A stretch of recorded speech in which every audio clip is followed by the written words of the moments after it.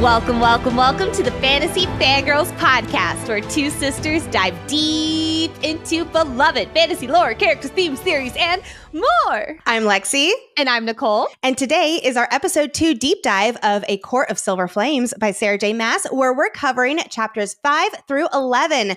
As always, friends, let's start with our content warning. While we're focusing today's discussion on chapters 5 through 11 of Silver Flames, all of our episodes include spoilers for the entire book and the ACOSF series as a whole. Also, while the majority of each Silver Flames episode does not include spoilers for the rest of Sarah J. Maas' series, our deep dive of this book will continue in our Maasverse Madness segment. At the end of every episode, we will give a big spoiler warning before we bring in references from other SJM books, specifically the Crescent City series. So if you don't know why Eris's soldiers are missing after acting mighty funny, then you might want to go finish the book. We will be here when you're done. Next, we at Fantasy Fangirls are adults who say adult things about adult books. In other words, friends, this podcast is rated R, especially with Silver Flames.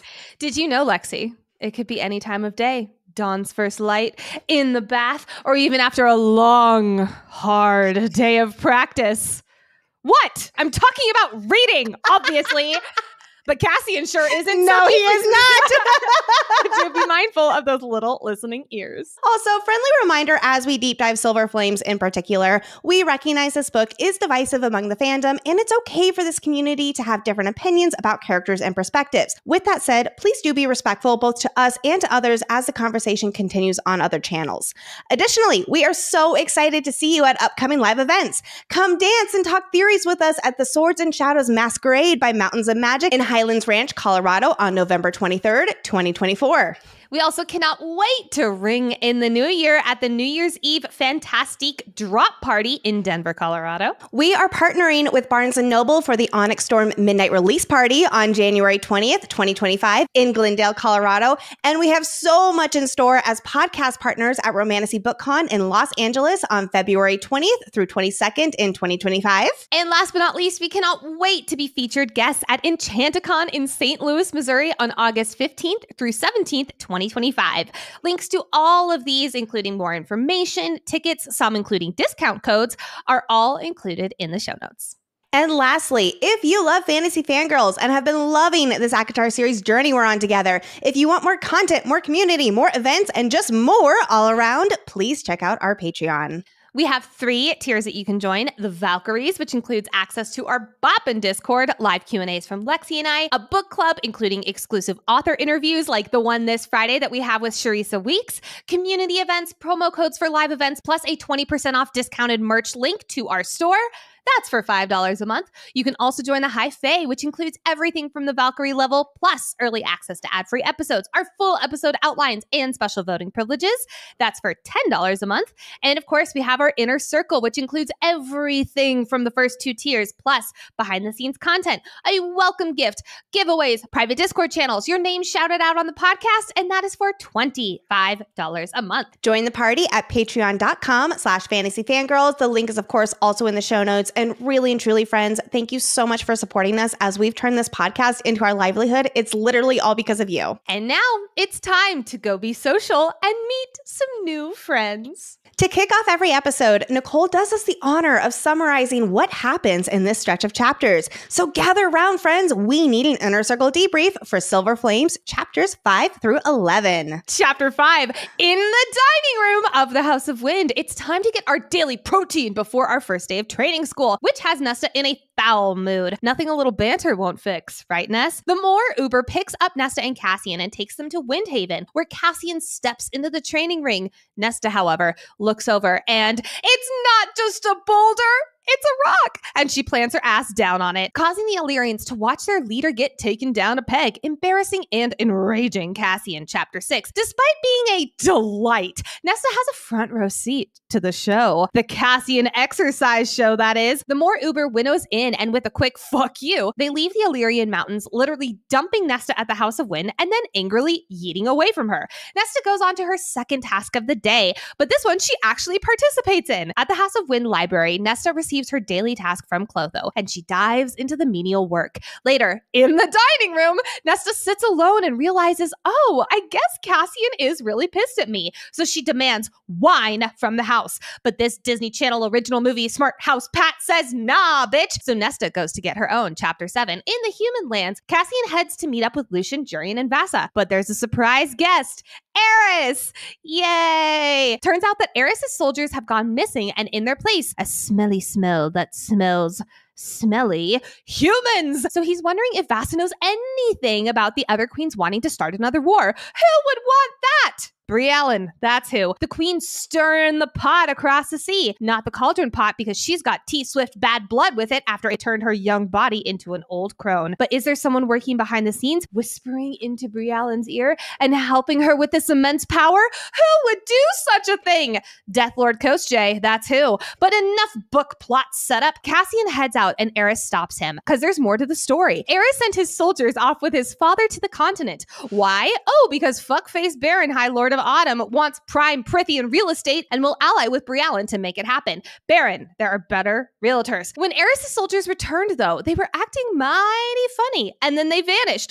Odd! What could that mean? Chapter 8. Back at the House of Wind, Nesta gets some inspiration from Miley Cyrus's The Climb and heads to the stairs. She can totally do 10,000, right? Nope. She makes it to 111 before her legs gas out, and she has to turn around and basically crawl back up. I don't think that's what Miss Montana was singing about. Someone meets her at the top of the stairs, though. It's Cassian, and he's staring down at her on her knees. Not in that way, but he taunts her that if she wants to make it past 111 steps, come to training. This has nothing to do with the fact that he also just wants to see her in leather pants again. The next morning, in the dining room, Nesta is sore, and Cassian can tell immediately. Cockblock Azriel comes in, and the three of them have delightful conversation around breakfast, filled with Cassian teasing Nesta about masturbation and innuendos, to quote Az, "You're in deep shit." Back in Illyria, Nesta heads right back to her Not a Boulder, It's a Rock, and sits her ass down. After an hour of the sweaty Cassian show, Cassian has some work to attend to, so Nesta goes to the village. Chapter 9. In a small shop, Nesta meets Emery, the shop owner, and they have a pleasant conversation, including insulting the Illyrian babies, the #1 way into Nesta's friendship circle. Later, back at library duty, Nesta is assigned to level 5, aka deep in the bowels of the library, where she meets another friendly face, Gwyneth Baldara, one of the library priestesses. 2 pleasant conversations in one day. Must be a good omen. Chapter 10. Later that night in the private library, the smart house Pat feeds Nesta with a double chocolate cake that Cassian steals a few bites of, and he's wondering why she's talking to the house. He's clearly not a Disney Channel original movie kid.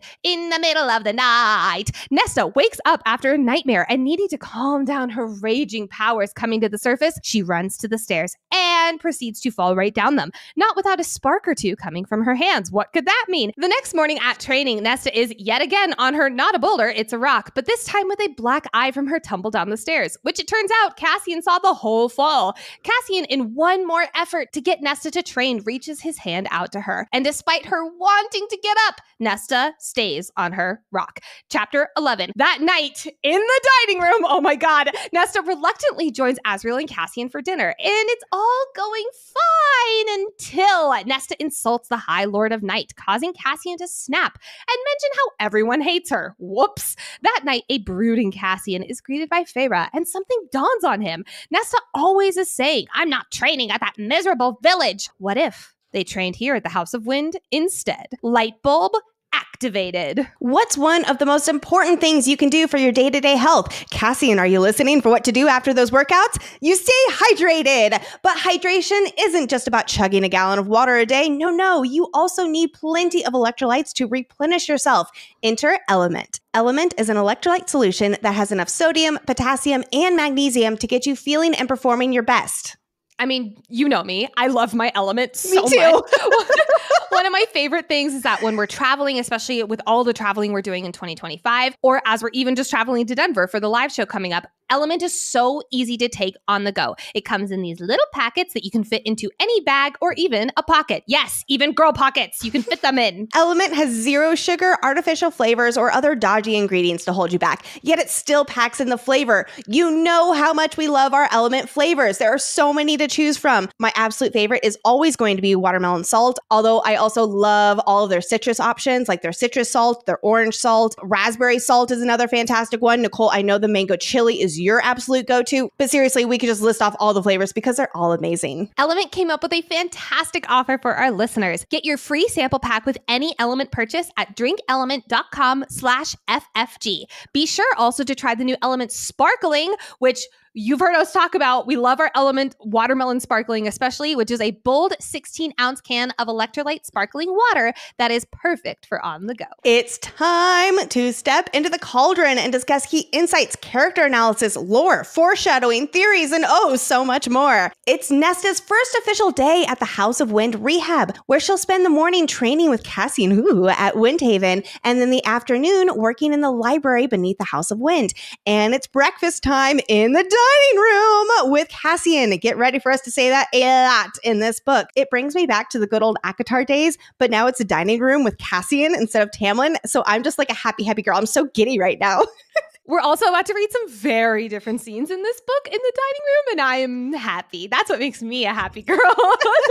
Step 1 of this new life. Eat foods that give Nesta consistent energy to ensure she feels good throughout her morning workout. Sorry, Nesta, that means no toast or sugar for your porridge.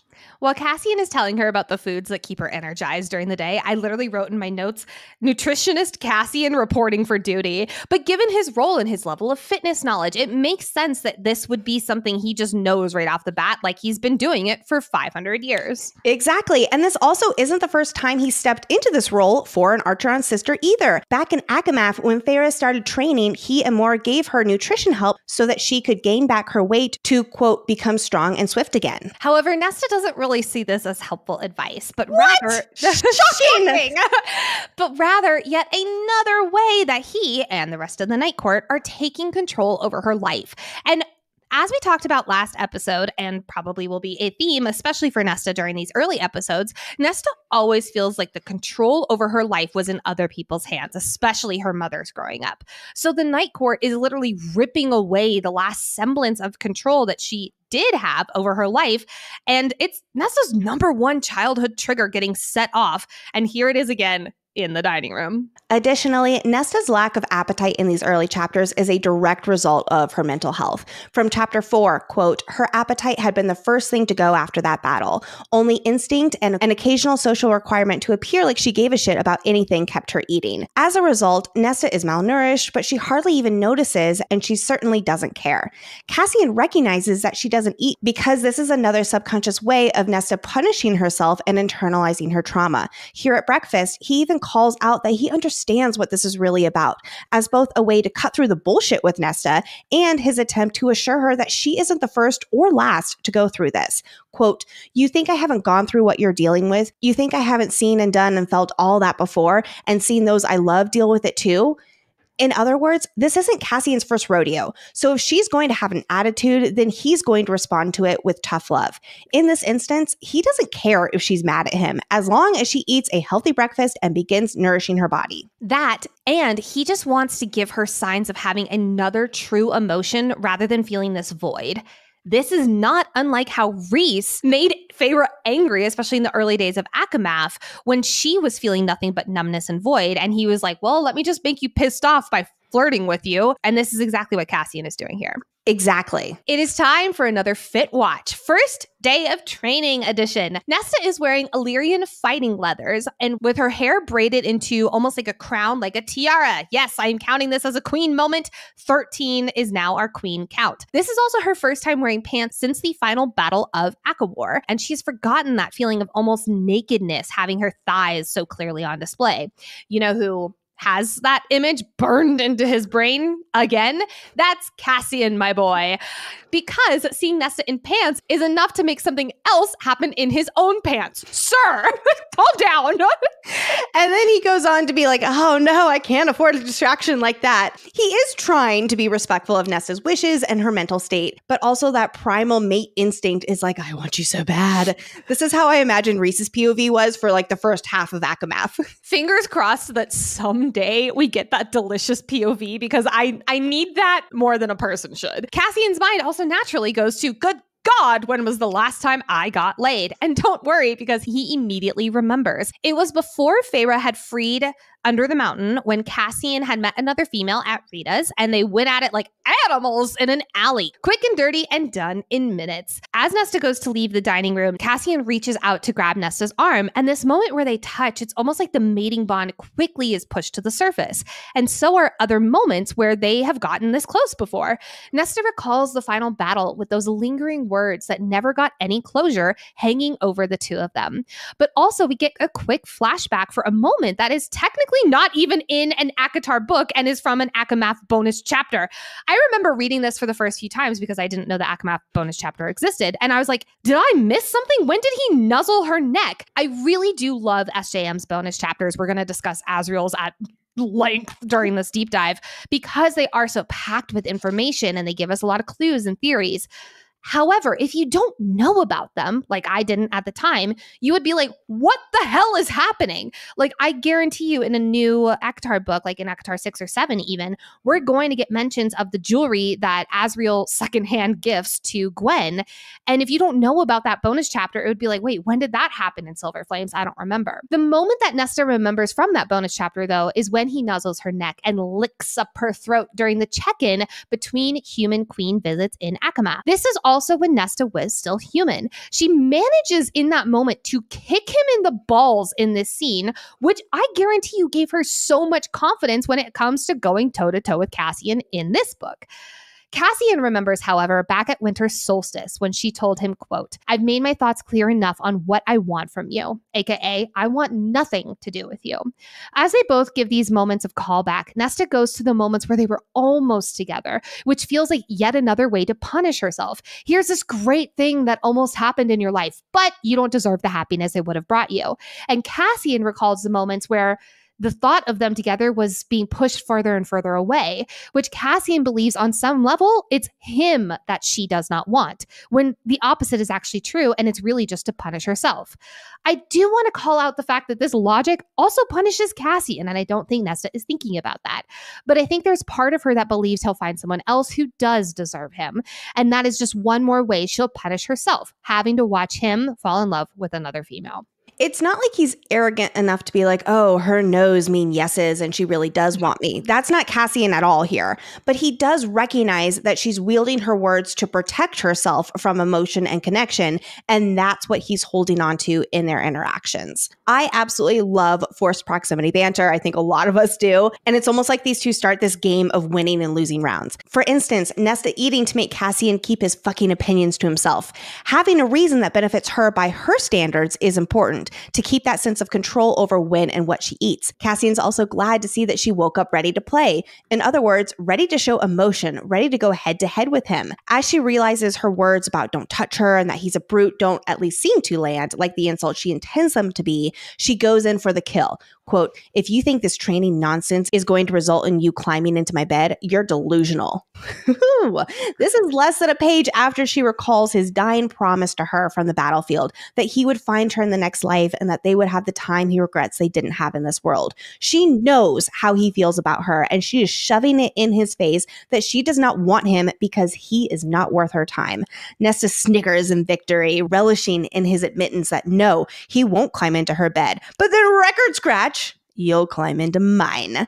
As much as this banter just makes me kick my feet and squeal, I have to point out that she will ultimately be right in this scenario. He will climb into her bed first. Damn straight. I feel like it's only fitting to start keeping a scoreboard for these two. It'll be really hard to keep that up throughout this entire deep dive, but let's at least try. So right now, I'm going to say it's Nesta 0, Cassian 1. Would you agree? Absolutely, I would agree. Yeah. The you'll climb into mine is like, even though we know foreshadowing wise, it's not ultimately true, I want to look at the scoreboard as with the information that we have up until this point. Oh, right? Definitely. Yes. And him getting the last word of you'll climb into mine is absolutely a point in Cassian's favor. Especially because she just thought that she won that round. Exactly, which immediately takes her down a point. One of my favorite things about this book is how Cassian plays with her. It is not unlike how Rhys played with Feyre in ACOMAF. It's just like flirting to get any emotion out of her, even if it's anger, even if it is that playing. Like, this is the banter I fucking love. I love this shit. Nesta, however, arrives at Windhaven because it is time to train. The more Uber winnows both Cassian and Nesta to the bitterly cold Illyrian mountains, where Nesta immediately notices the small stone and pine houses making up the small village. Hello, Emery foreshadowing. We get that village where shops are going to be. But it's not the village time yet. Instead, they are in front of the fighting rings, and Cassian chooses the one furthest away. I love this little detail because he already has the inkling that she wants to be as far from sight as possible. She does not want this to be a spectacle, even though she makes it one by not training. It probably also has to do with the fact that this is not a friendly welcome. Well, let's talk about that. I've wondered why part of this plan for Nesta included training at Windhaven, of all places. Yeah. It requires one of the Inner Circle members, like Rhys or more, who Nesta definitely does not like, to winnow them to and from the Illyrian mountains every single day. And the Illyrians have deep-set prejudices against females, as they've already shown when Devlin accused Nesta of being a witch the one time she did visit before in ACOSF. I think this is supposed to illustrate how little Rhys knows Nesta, and it'll compare to how much Cassian does understand her and is willing to accommodate, because as he'll say, there's nothing wrong with her. It's that everyone else is trying to fit her into this predetermined box. Perhaps Rhys also thought Windhaven would be appropriate because it gets Nesta out of the House of Wind every day, and he figured going to an Illyrian war camp is better than being stuck at the house all day every day between training there and the library located below. Or he thought because Nesta is so much like the Illyrians, she would fit in with training among them. Rhys has literally said she is like an Illyrian. She is a warrior at heart, after all. But what Rhys did not take into account is how much Nesta hates showing any sort of vulnerability. We will be saying that a lot this episode. So he didn't look at this from the angle of her being a complete beginner. He just kind of thought of it maybe being her as already one of the Illyrians. Since this was such a quick turnaround from laying out the plan to putting the ultimatum into action, I'm just going to assume no one else like Thera or Cassian or even Elaine considered a better alternative. Plus, and this is what I really think too here, is Rhys's other motive was to make the Illyrians warm up to the idea of a female training, and seeing Nesta train will inspire the females at Windhaven. After all, Rhys and Cassian have struggled with getting the camps to train females for decades, and it's especially been unsuccessful since they were trying extra hard in Frost and Starlight. I assume they had to pump the brakes on training females to solve the unrest. Sure. This is also where my mind immediately went. It's almost like Rhys was like, oh, there's two birds and one stone and we can just knock them both out. I also think Cassian, and Azriel all came into their own at the Illyrian camps. Oh, yes. So maybe he was thinking along those lines as well of like, well, if she is very similar to us in that way, this would be a good place for her. But I agree with you completely. He was not thinking, and I don't think anyone was thinking about her absolute distaste of showing any sort of vulnerability. Yes. Nesta immediately does not feel welcome at Windhaven. Everyone, including the dozens of males currently training, stop what they're doing and watch when they arrive. No warmth, no smiles. And Devlin really brings the welcome party when his first words to them are, "What's her business here?" I'm sorry. Just from that, I wouldn't want to train around any of these people either. I already am terrified to just go to the gym and try to do any kind of training, and that's not like... Lexi, I'm going to take you to my Orange Theory classes one day, and you're going to have so much fun. I'm going to die. But points for Nesta to smile and reply with witchcraft. It goes back to our ACOSF speculation that Nesta actually identifies and embraces the idea of being a witch because it gives a label for her with unique and deadly powers, and it makes others fear her. It also is a friendly reminder for us readers that witches do exist in this world, which has me losing my mind. We learn that the Illyrians are a superstitious bunch. Devlin demands that any weapon she touches will be buried afterward. And if Nesta is on her period, God forbid, she's not allowed to touch the weapons at all. Boo, you suck, Illyrian misogynists.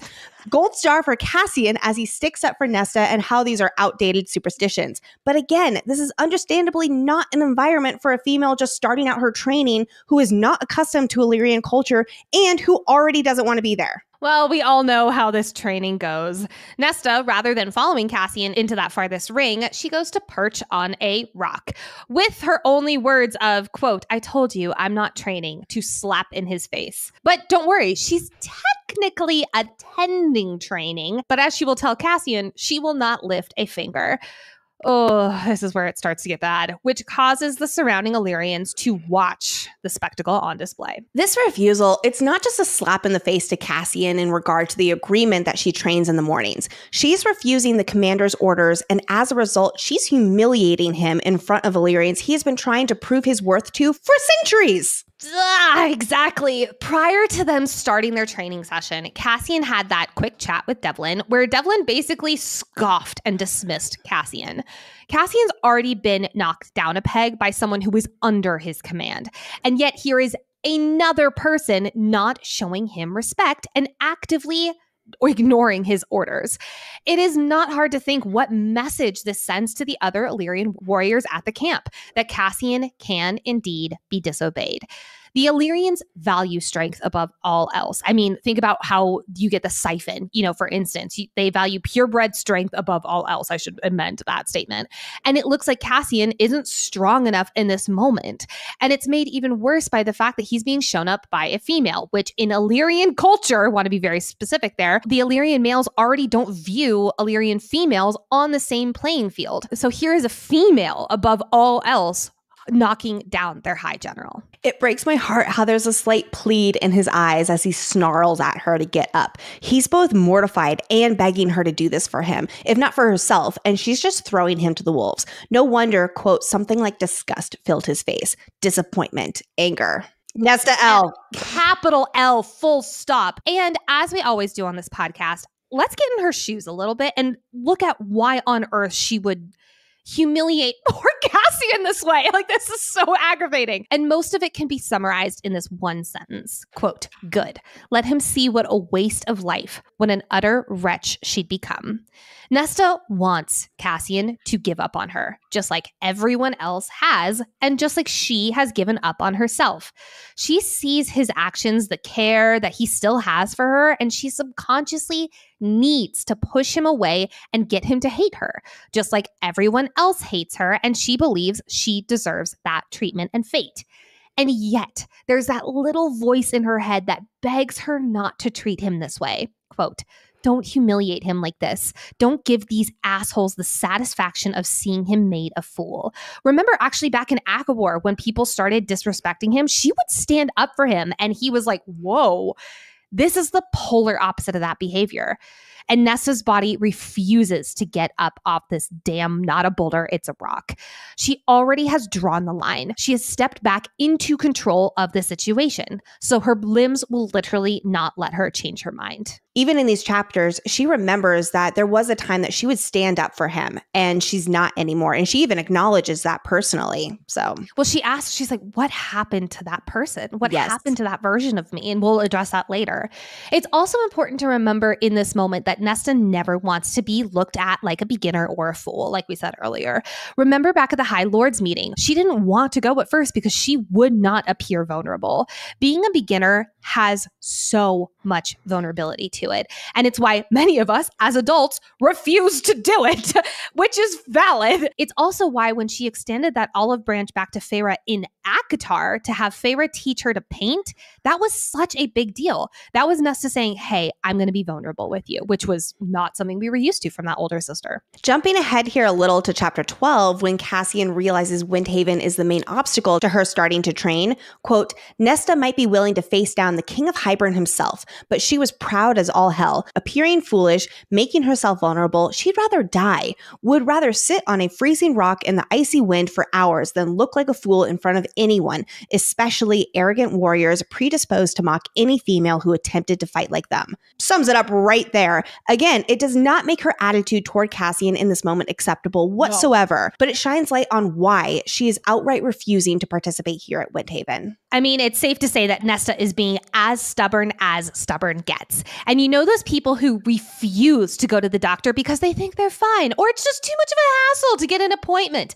Nesta is definitely one of those people. But luckily for her and others, there is ZocDoc, the healthcare app that makes booking a doctor's appointment so much easier. So there's absolutely no excuse. ZocDoc is a free app and website where you can search and compare high quality in-network doctors, choose the right one for your needs and click to instantly book an appointment. We're talking about in-network appointments with over 100,000 healthcare providers across every specialty, from mental health to dental health, eye care to skincare, and much more. You can filter for doctors who take your insurance, who are located nearby, who are a good fit for any medical need you may have, and who are highly rated by verified patients. You can also see their actual appointment openings, choose a time that works for you, and instantly click to book a visit. Plus, ZocDoc appointments happen fast, like typically within 24 to 72 hours of booking. Wow! You can even score same-day appointments. We at Fantasy Fangirls use ZocDoc, and you should too. Stop putting off those doctor's appointments and go to ZocDoc.com/FF to find and instantly book a top-rated doctor today.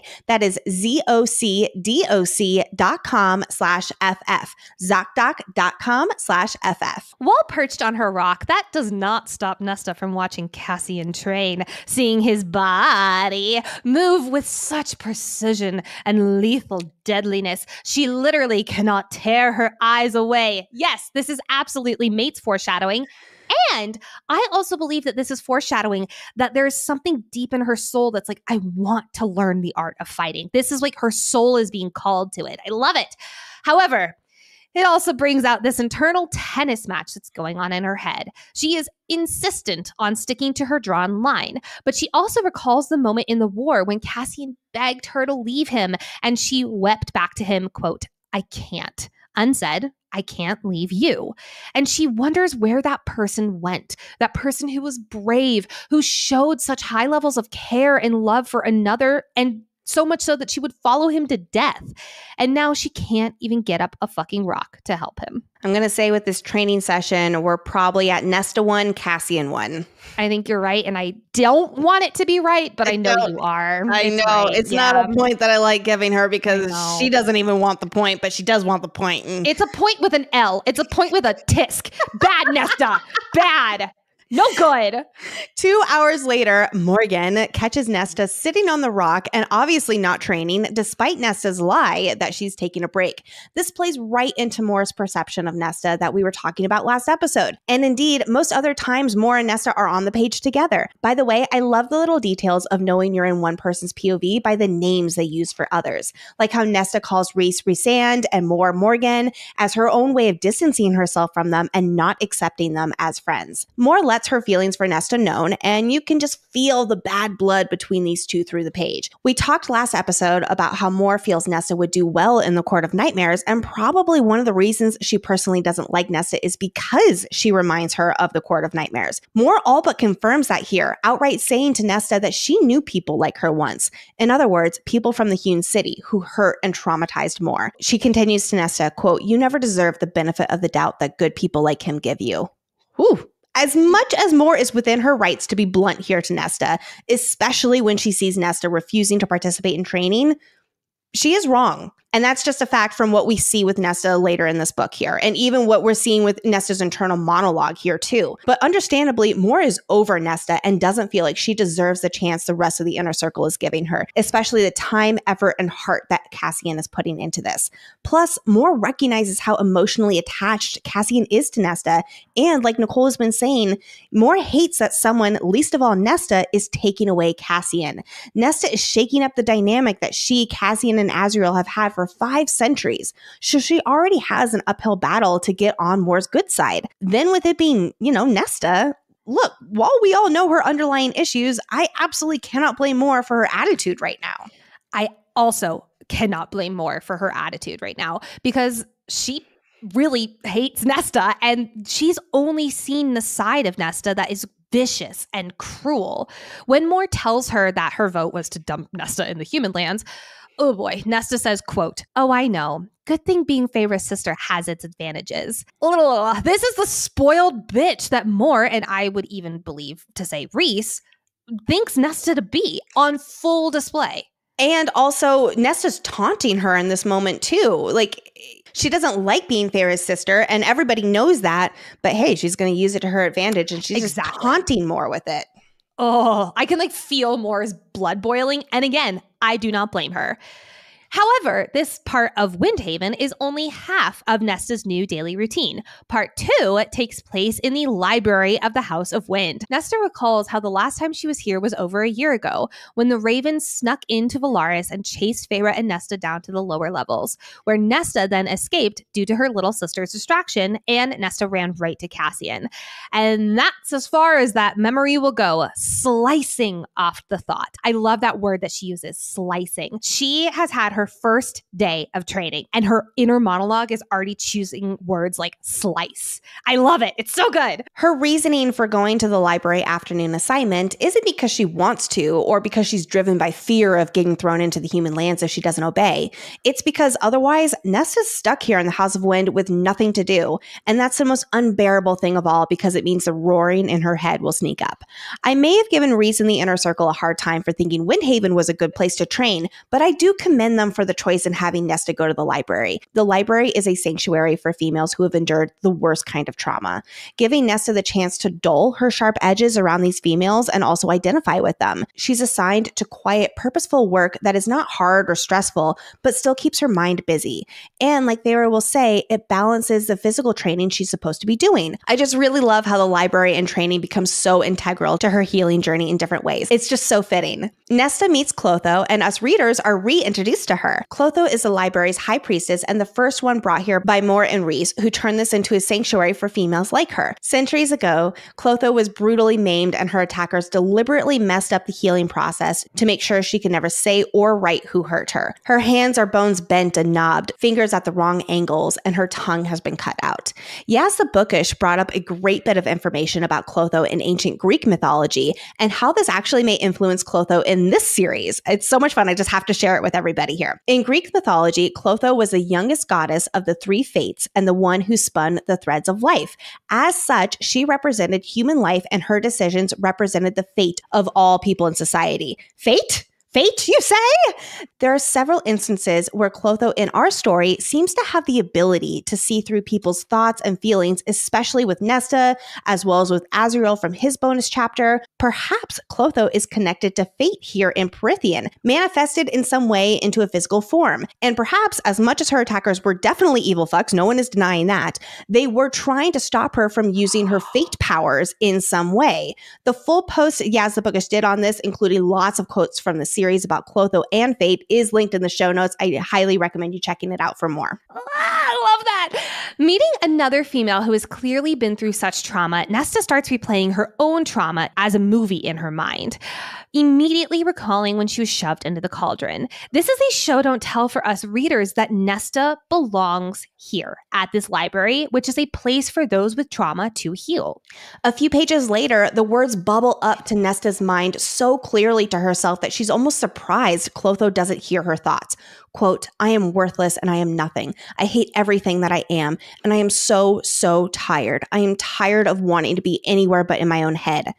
If I remember correctly, I think that's the first time we really see on the page her acknowledging what she is truly going through versus all of the anger and I'll say like the Band-Aid emotions that she's trying to put forth instead. This is the first time we really see it written like this. There's a few times where it's got the void language around it and the numbness language, but this is not numb. This is pleading. The feeling of, quote, "I'm tired of wanting to be anywhere but in my own head," that is just one of the most relatable things I've ever read. Like, I know that you and I have both had periods of our life where that is the truest statement. And I know many readers who relate to Nesta can remember a similar time for them. I think this is the first time that she truly admits to herself on the page here that she is not worthy. Yeah. Now, it will dawn on Nesta later that she was allowed access to the library, quote, for whatever reason, but there's almost like this breathing of surprise that she was allowed in, like she's too tainted to be here, when in actuality, this is exactly the place that she needs to be, and many other priestesses, like Gwen, feel too tainted to be here as well. Precisely. It goes back to feeling not worthy to start the healing process, like she shouldn't be allowed here because she doesn't deserve to heal, and the priestesses just don't know that yet. Nesta starts small with a simple goal of working for 5 hours to shelve books back where they're supposed to go. Quote, 5 hours of work. Nesta could do that. This is the first time she hasn't pushed back at something she is being asked/forced to do. A big part of it is the impact of innate respect for the priestesses, but also there's this why not in her mind, tying back to what she was thinking earlier, where she doesn't have anything better to do. And we already know Nesta likes books, and the work keeps her mind busy just enough to quiet her roaring thoughts. Again, good points for Rhys for thinking about this being part of the plan. Like, I think that if Nesta didn't have this part of her day and it was only devoted to the Illyrian training, I don't think she would have had the journey that she went on. She needed this time of calm and being surrounded by like-minded females. And I love it. It makes me so happy. I think the physical training is her being able to physically process kind of what she's going through and help regulate her body, while the library work is to help her process through her thoughts and her mind, and to help regulate her mind. And the two balance each other out. I love it. I love it so much. After a long day, Nesta is hungry for dinner. She doesn't think about it in the moment of like, oh, I'm hungry. Like, that's different and weird. But like, for us readers, this is a whoa, whoa, whoa. Her appetite is coming back. Huzzah! Yay!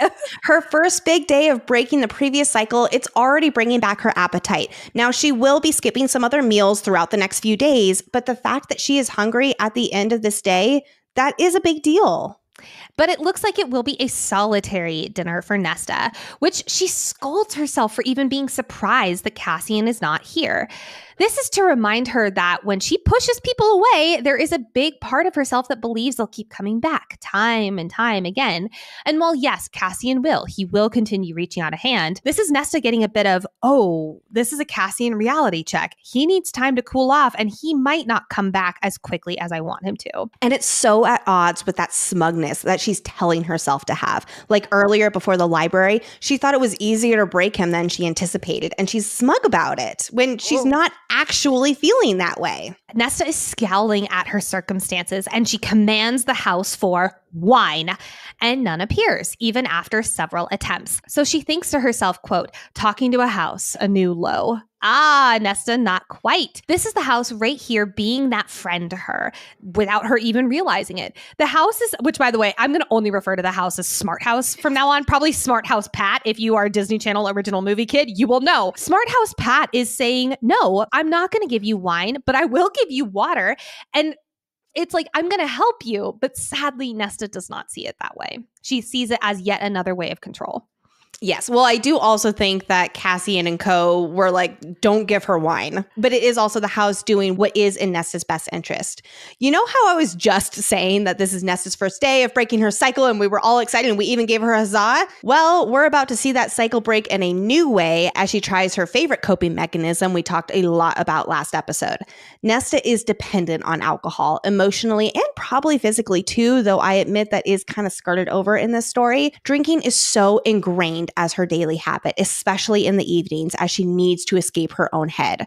What she did today was different than her usual, but at the end of the day, as she settles in by herself with nothing to keep her busy from her thoughts, the craving for wine is immediately there. Which, by the way, if you've read the book Atomic Habits by James Clear, you know that time is one of the triggers for a habit. And right here, we're seeing that on the page.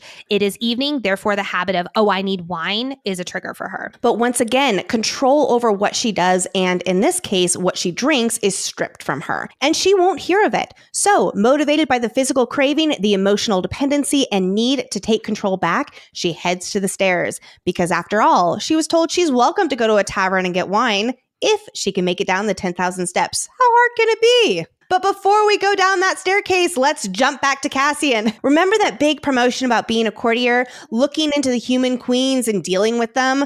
During his recent conversation with Moore, Cassian realized that while it's impossible to get too close to the human queens on the continent, our crew does have access to someone who knows these queens inside and out, who can potentially offer Cassian some insight into what they're up to, or honestly, just point the poor guy in any direction. Because right now, he's got the most vague and impossible mission.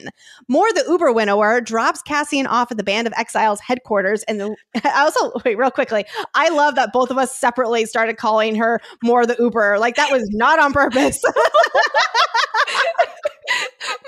the Uber winnower is her new name. Like, that is as canon as Lisa for marketing. Like, that is perfect. More, the Uber winnower drops Cassian off at the Band of Exiles headquarters in the human lands below Prithian. He timed it for after sundown since Vasa is a firebird by day and only turns back into a human who can speak at night. More immediately dips out before he can beg her to help. We'll learn it's probably because she can sense Eris, though in this moment, Cassian thinks it's because she wants him to play courtier all on his own.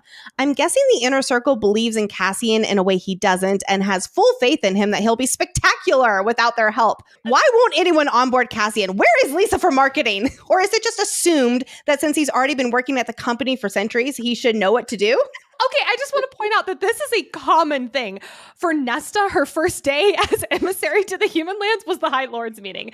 Feyre, they threw her into the Weaver and were just like, good luck, like, have fun. I also want to point out, I think more at the Valaris Starbucks was the onboarding.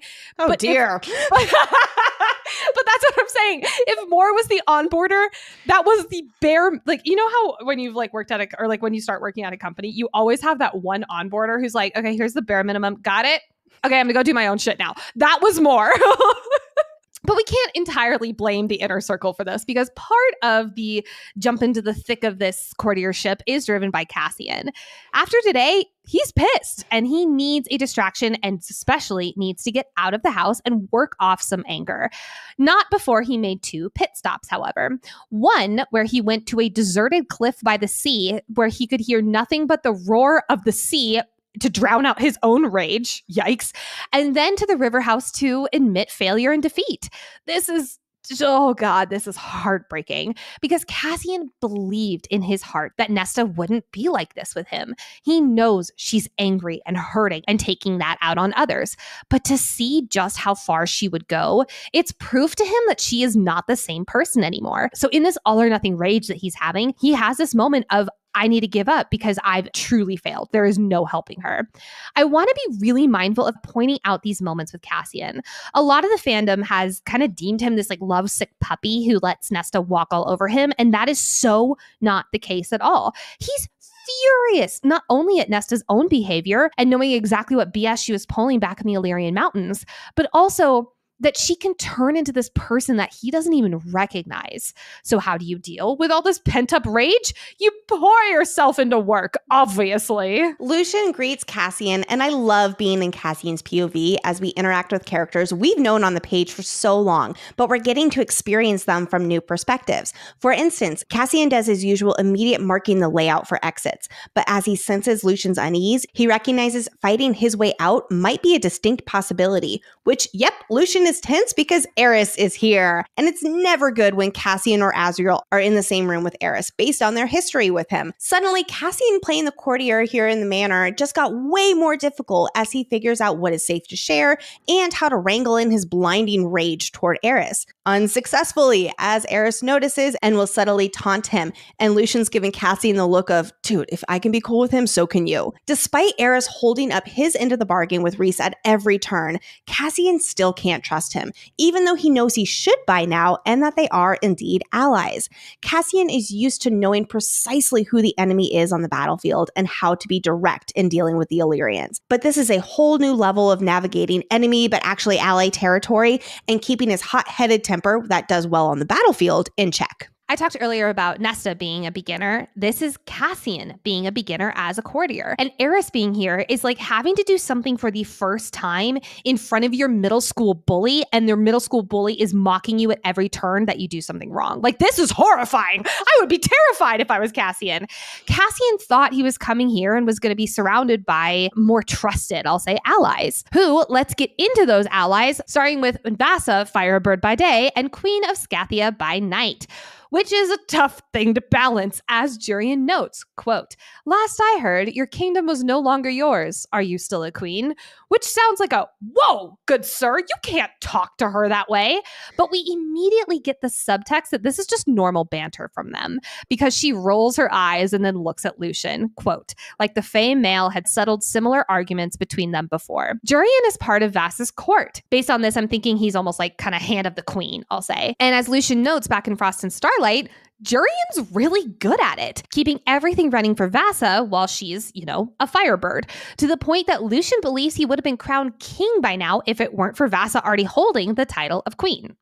But she's also a queen without a home right now. Yes, she's queen of Scathia, which is a human territory on the continent, but it's assumed she can't go back there right now, even with her temporary freedom, because of the threat of the other human queens. And I assume also her curse as well. And she's not queen of this realm because this mortal territory does not have royalty, but she's at least putting her leadership skills to use here in a region that desperately needs help after the war. From this one little exchange, we see that these three, Lucien, Vasa, and Jurian, have formed quite a found family. And I still stand by my throuple theory. I swear. I can see it. Although I don't think Lucien has acted on it because of, being a mated male and all that kind of stuff yet. But this would slightly be tragic for Lucien's character, which what else is fucking new?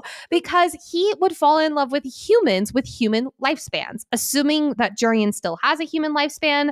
Although, who knows? I don't know. I ship it. I ship it. So there's definitely something brewing between Lucien and Vasa. We get little hints of that on the page here. But I think Jurian is strictly and happily in the friend zone. I think your throuple theory is a fun theory. I can't wait to make this a bet when we get to ACOSF. Are you serious? I think I'm serious. Oh my goodness. I just had the perfect FFG merch idea. Lucien, Vasa, and Jurian friendship bracelets, or throuple bracelets, if you will. How cute would that be? I love that idea. I do love the idea of friendship bracelets. And working with Shopify, Fantasy Fangirls' official merch partner, makes it all possible. With Shopify Point of Sale, you can do it all without complexity. Shopify's point of sale system is a unified command center for your retail business. It brings together in-store and online operations, even across 1,000 locations. Imagine being able to guarantee that shopping is always convenient. Endless aisles, ship to customer, buy online, in-store pickup, all made simpler so customers can shop how and where they want. And staff have tools so that they can close the sale every time. And let's face it, acquiring new customers can be expensive. With Shopify POS, you can ensure existing shoppers come back to your store with consistent, tailored experiences and first-party data that gives marketing teams a competitive edge.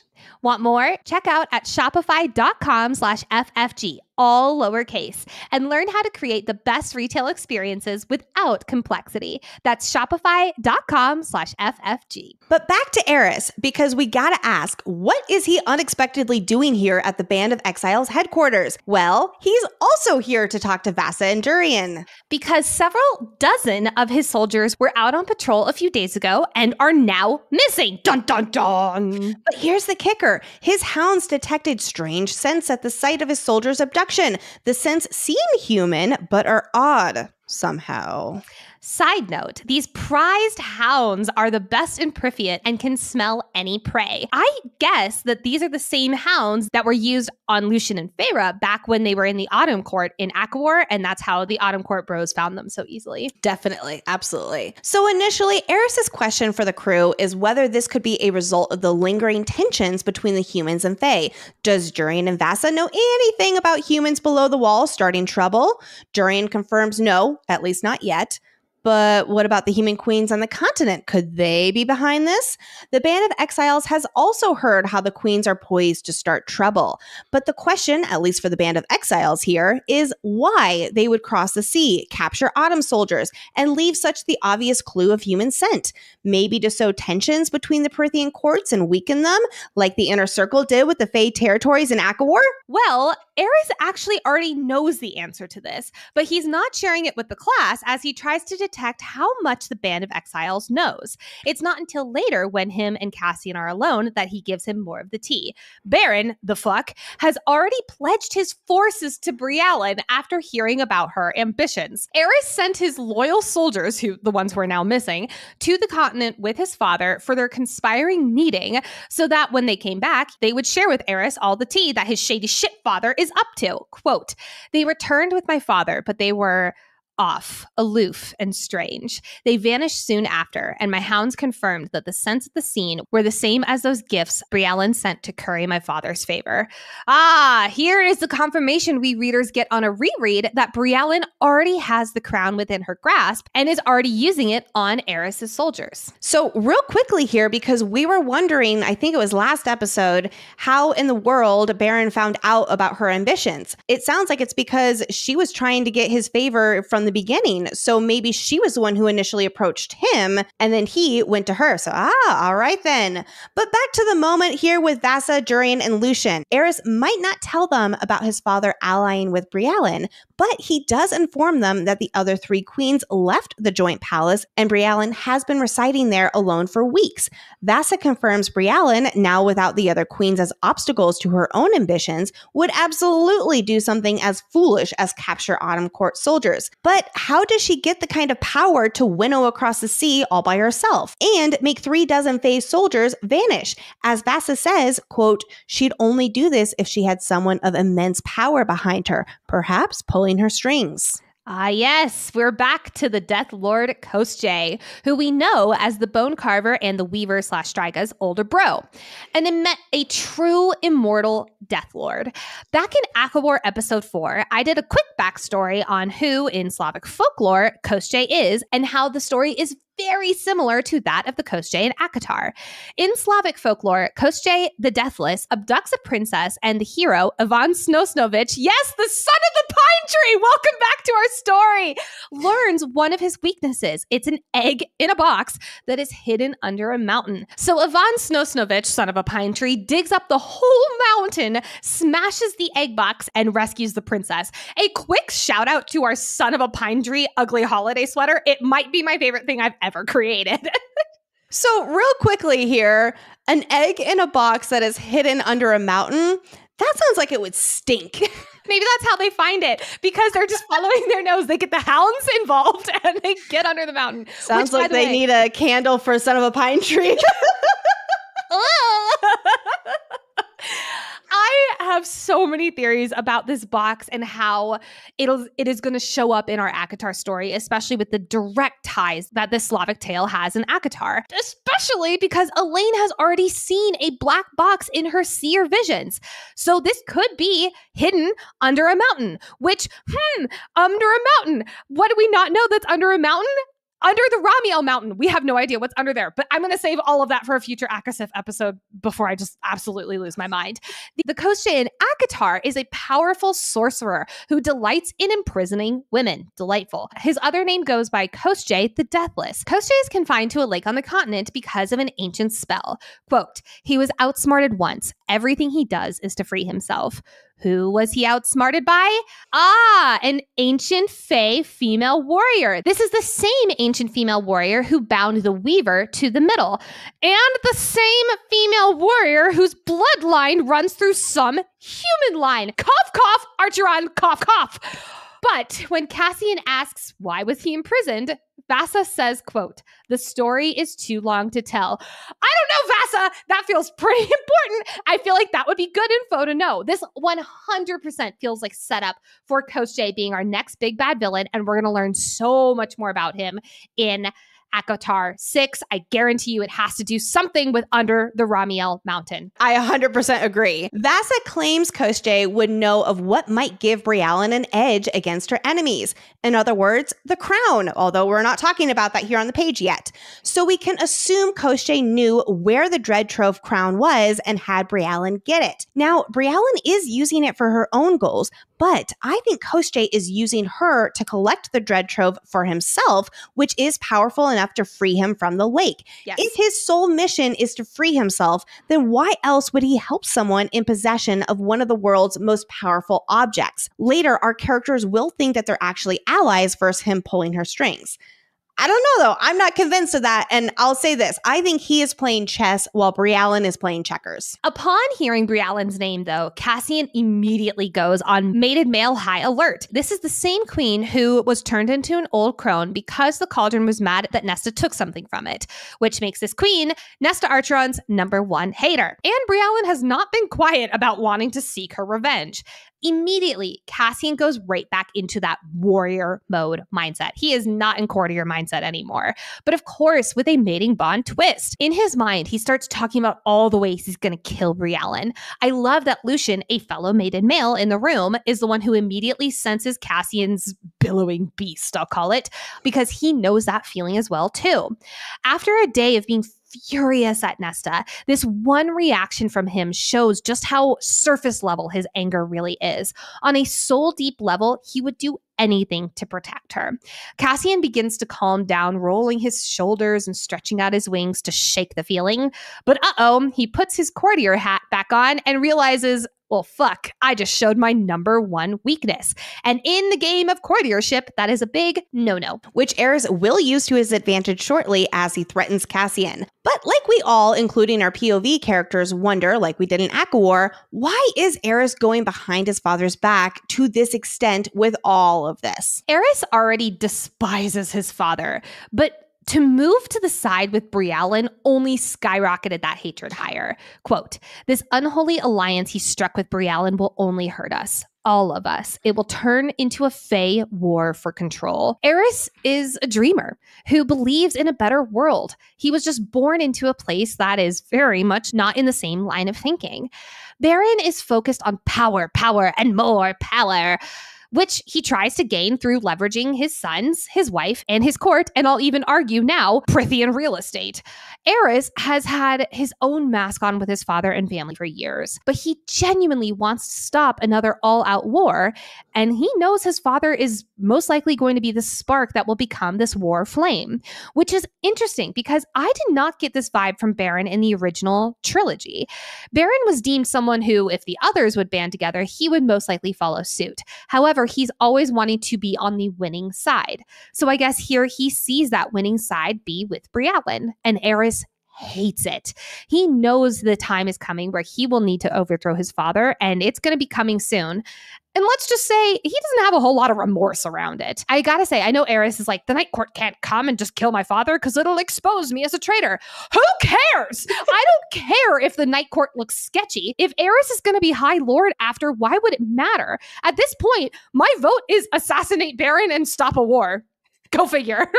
Phew. All right. That was all just a lot of information. You all still with us? Because this was a hard chapter to dissect here. Yes. Let's zoom out for what we readers can gather from this info dump of a scene. Baron pledged his forces to Brialyn because he is ready to go to war for more control, power, and territory. This makes Eris work behind his father's back even more than he already was in ACOWAR. Brialyn is already in possession of the crown, which controls people's minds. She is wielding the crown on Eris's soldiers, and now has taken them for herself to do her bidding.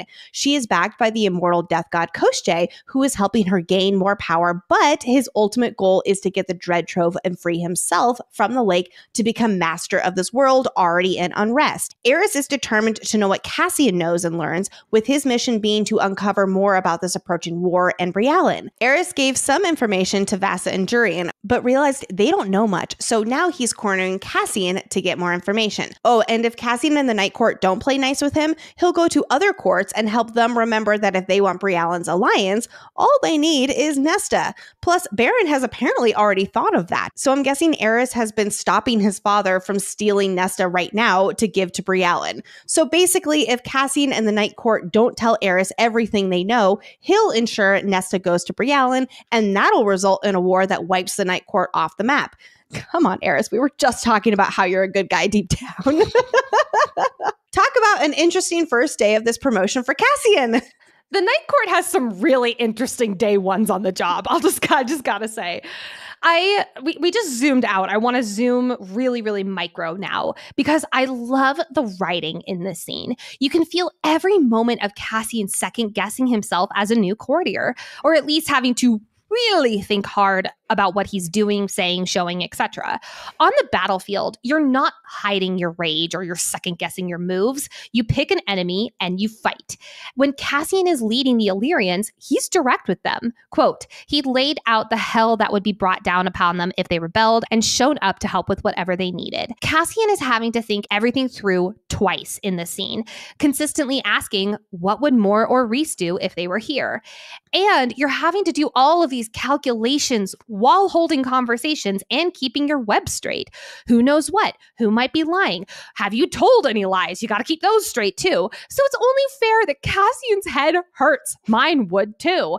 And keeping all that straight in his head causes several slip-ups when he goes back to his old method of speaking his mind. Like, for instance, when it's brought up that Eris's soldiers might have been taken by the humans, Cassian says, quote, "You believe a group of humans could kill your soldiers? They can't be that skilled then." Ooh, and he said this right in front of the humans, Jurian and Vassa, whose faces go dark. Whoops. Understandably, this feeling of not being a good enough courtier fuels Cassian's struggles of self-worth. He thinks he's just a brute with a blade, not someone who can play the political game. And Eris boosts this feeling by literally telling him so. When Cassian was told by Rhys that his mission was to see what the human queens are up to, getting tangled up in the alliance with Eris was not on his bingo card. In fact, Rhys will be telling Cassian soon to pivot and work directly with Eris, while Azriel will now monitor Brialyn. So now poor Cass will be fighting his insecurities from all angles. He's got Nesta trying to insult him and bring him down a few pegs to make him feel like he's not worthwhile to her, and Eris, who's pointing out his lack of courtier skill and making him feel inadequate as a political player. We cut back to Nesta, who you'll remember is on a wine hunt. And where will she go? Knowing the smart house Pat will not give her what she seeks, to those ominous 10,000 steps. Yanking open the door, she starts going down, down, down, around and around and around. Nesta is driven. She is angry. She wants to take back this control. But she's high fae now, so she can totally do this, right? Right? Wrong. She makes it to stair 111 before saying, nope, I cannot do this anymore. Which, props for her for counting, unless there's like markers on the stairs. I have always wondered if there's markers. Like, there has to be, right? I have in my head that Azriel, you know, when they were younger and they had to go up and down the stairs, he was the smart one who made markers. And so that they didn't have to keep counting all the time.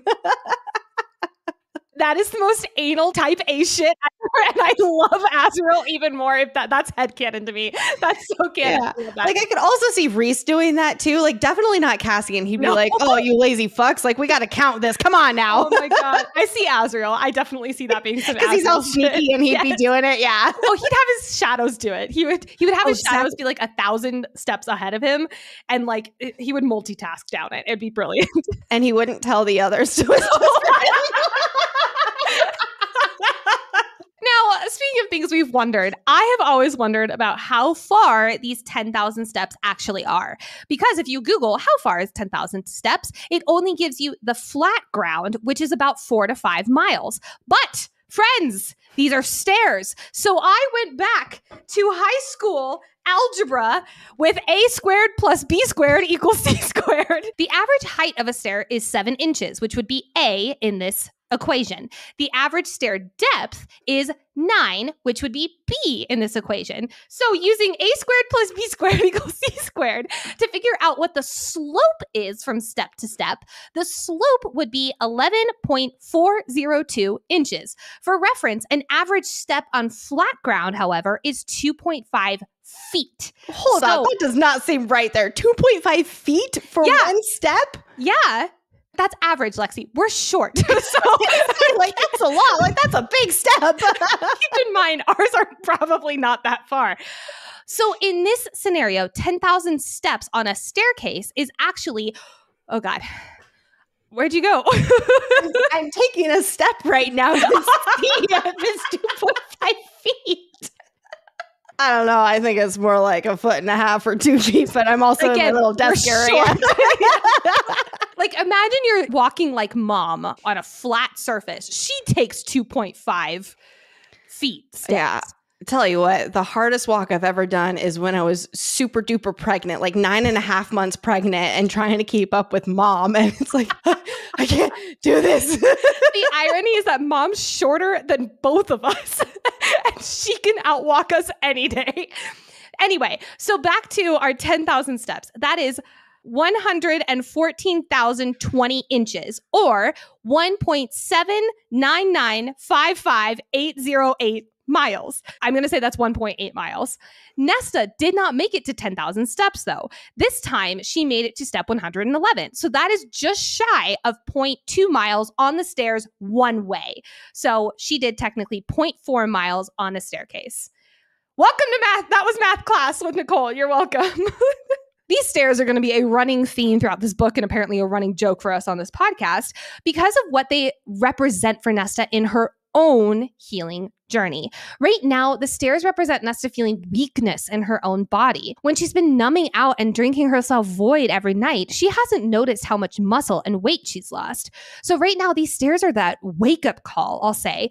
Everything from the scene is described as around and around and down and down. It's this spiraling down language to represent the spiraling down Nesta has been doing for over a year. As she's noticing the weakness in her own body, her mind starts to wander to other moments in her life where she also felt weak and defenseless, like when she begged the King of Hybern for her father's life, stacking those negative emotions one on top of the other. But finally, the weight of it is too much, and on stair 111.2 miles down her staircase, she turns around and heads back up the stairs. That's where I have trouble with this, because 0.2 miles, that's like the walk from Reese's mother's house in Windhaven to Emery's shop. They're stairs. How about this? You come over to my apartment complex. We're going to go to the stairs, the stair steppers that are side by side, and let's see how many stairs you and I can make it up. No, like we really do need to do that. Yes. No, like I'm so down. Let's do it. Once when she reaches the top of the stairs again, who does Nesta run into but Cassian? I love how gleeful he is about this after a really tough day. She's proving his point about the necessity to train, and yes, he leverages her weakness to poke fun at her. She doesn't want to be this weak. She wants to make it down those 10,000 stairs to get some wine, then train and participate. I think we're now at Cassian 2, Nesta 1. Absolutely. Yes. Okay, happily. Cool. But I appreciate how he weaves in some humor here too, easing the tension when they initially come face to face again after he needed some space from her. He starts by telling her a story about how the Bat Boys once puked up and down the stairs at the height of summer, which I just love these little glimpses into their younger years. And even though he is making fun of her for how weak she is, he's also sharing a relatable moment about how they have also had difficulty on those stairs too. That is just why Cassian is so emotionally intelligent. He sees these moments of vulnerability. Nesta crawling back up the stairs is not her finest moment. And so he's like, let me even the playing field by saying, hey, here's a moment where it was not my finest moment either. It's so that she doesn't feel like she's such a failure sitting in front of him. It's so smart. And at the same time, he is still using that failure to try to help motivate her to do something about it. Cassian, I love you. I cannot believe he is not one of your top 5 book boyfriends. I get it, more for me. But my goodness, like he is my number one. He would be like my top 5 book best friends. Like for me, I think that with his personality, he is so someone who I would just be like buds with. So it's not to say that I don't like him by any means. I love Cassian. But when I think of Cassian, I always think of him in more of like that, oh man, I just want to like hang out with you rather than I want to put my hands on the headboard with you. You know what I mean? I do indeed know what you mean. The next day, post-stair walk, Nesta is sore. Her legs are stiff and throbbing. Yeah. Everything from putting on her own pants, going to the bathroom. I love this. Side note, you know when you're like super, super sore? Like my first day after Orange Theory, I had to lower myself to the toilet and raise myself back up because it hurts so bad. That's exactly what I picture here. Everything takes her double the time to get to breakfast. And thank goodness she got up early. Yet another clue for us that things are starting to turn in the right direction. She's not sleeping in really late anymore. She actually even got up early so that she could get to breakfast first. Sure, it was so that she could win the game, but it's a start. We're going to see a stark difference in how she treats this sore morning to the one after she finally does train. Both mornings, she is kicking herself for being this sore from only a little bit of exercise. But this first morning, she's trying to hide it, and she's embarrassed. She shouldn't be sore after 100 steps, and she didn't even train properly to, quote unquote, earn this soreness. But even though she arrived to breakfast early and she's sitting down, Cassian walks in, takes one look at her, and smirks, knowing just how much her body is hurting. Both a testament to his ability to read others' body language as a warrior, but also a little mating bond hint for us readers. Nesta may be wearing fighting leathers for training or for right now sitting on a rock, but personally, leather does not sound very comfortable to train. You know what does though? Quince's activewear. I am obsessed with my Quince leggings and tank tops for my runs or even just sitting at my desk. I'm even wearing my Quince leggings right now for our recording. They're just so comfortable no matter what I'm doing. In addition to their activewear, Quince is known for their Mongolian cashmere sweaters starting from $50. But that's not all. Quince's items are priced 50 to 80% less than similar brands. That includes beautiful leather jackets, cotton cardigans, soft denim, and so much more. How are they able to do that, you ask? By partnering directly with top factories and cutting out the cost of the middleman, which passes the savings on to us. And Quince only works with factories that use safe, ethical, and responsible manufacturing practices. And of course, premium fabrics and finishes for that luxury feel in every piece. Like I was saying, I love their leggings. I also love their tank tops, especially for activewear. But also, I don't get dressed up very often, but like Nicole was saying, they have fantastic sweaters where I put them on and I feel comfortable, but I look fancy and it's really nice. I have my favorite pair of shorts from Quince, and they're the shorts that you can like dress up or dress down. They're black, they're pleated. I can wear them with leggings underneath for the fall season. I love it. Get cozy in Quince's high quality wardrobe essentials. Go to quince.com/FFG for free shipping on your orders and 365-day returns. That's QUINCE.com/FFG to get free shipping and 365-day returns. Quince.com/FFG. All right, so friends, we are in the dining room. And who else is here but Asriel? One of my favorite things about this book is that we get a few scenes with Asriel where he just talks so much more than he does when he's around the entire inner circle. He's a quiet conversationalist in the scene, but he's asking Nesta about how training is going and telling her he really hopes she isn't giving Cassian, his brother, a hard time. Which I'm going to assume Rhys told Asriel how training was going, unless Asriel's just been so busy that he didn't get the update.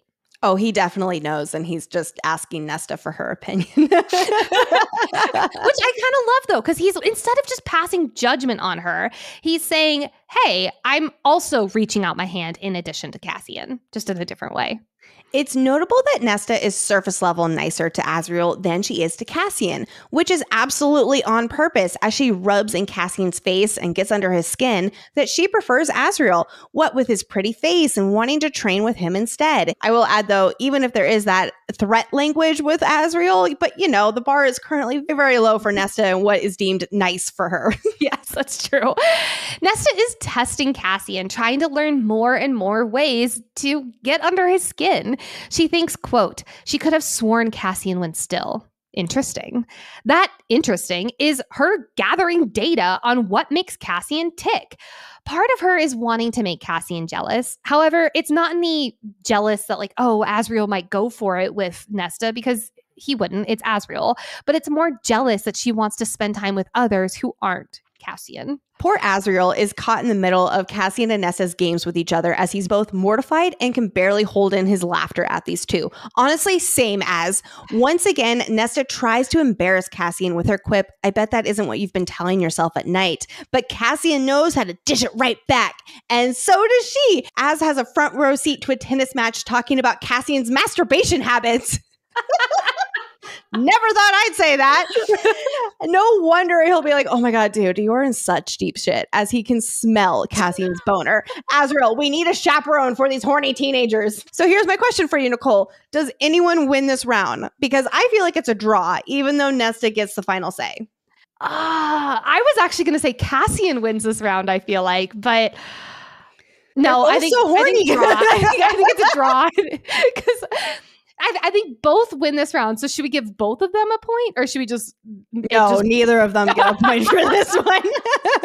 All right. So as it stands, we are still at Cassian 2, Nesta 1. Day 2 of training, though. It's bound to be better, right? Nope. Despite Cassian hoping otherwise, yet again, Nesta sits her ass down on that rock, not a boulder, and refuses to get up for training. But this time, Cassian is not going to play her game. After a fine off, he throws a mocking grin and a Good one, Ness. Something he knows will make her see red. Unlike yesterday, when Nesta knew she was in control and trying to drive him to rage, winning her a reluctant point from the two of us. This time, he's telling her, yeah, that little trick, it did not work on me. Watch me toss it right back to you today. So with that last word, he falls into the steady place within his mind and lets his body start his exercises that he's performed for more than 5 centuries. This is a hard one because even though Cassian is taking it like a champ, Nesta still is not training. So she gets the point here because it's really? Still... Yeah. I think Cassian gets the point here. But it still really gets under his skin because the next day he is going to still have his outburst because she is not training and she is still beating him at this game here, even though he's trying everything he can. Okay. Okay. Cassian 2, Nesta 2. After an hour, Cassian is breathless and sweaty. Calm down, Lexi. And Nesta is free.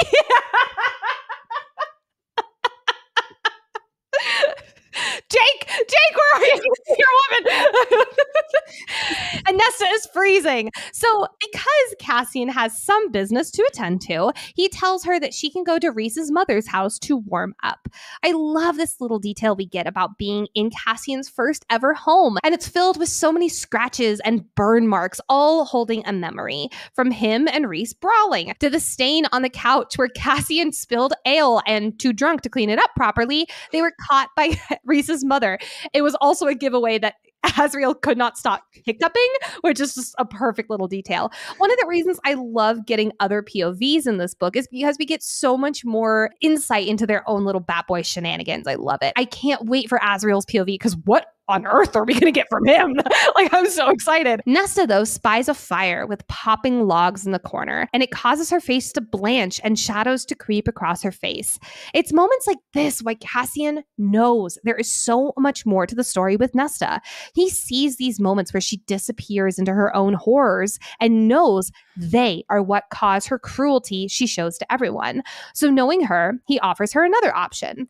If you don't like being here, head out to the shops and go visit the village. I love that he offers her a choice. He's not saying, go to the village, but instead he's saying, hey, here's a lifeline if you want it. Crazy how little choices, like in this case, walking into a shop, can lead to significant changes in life, right?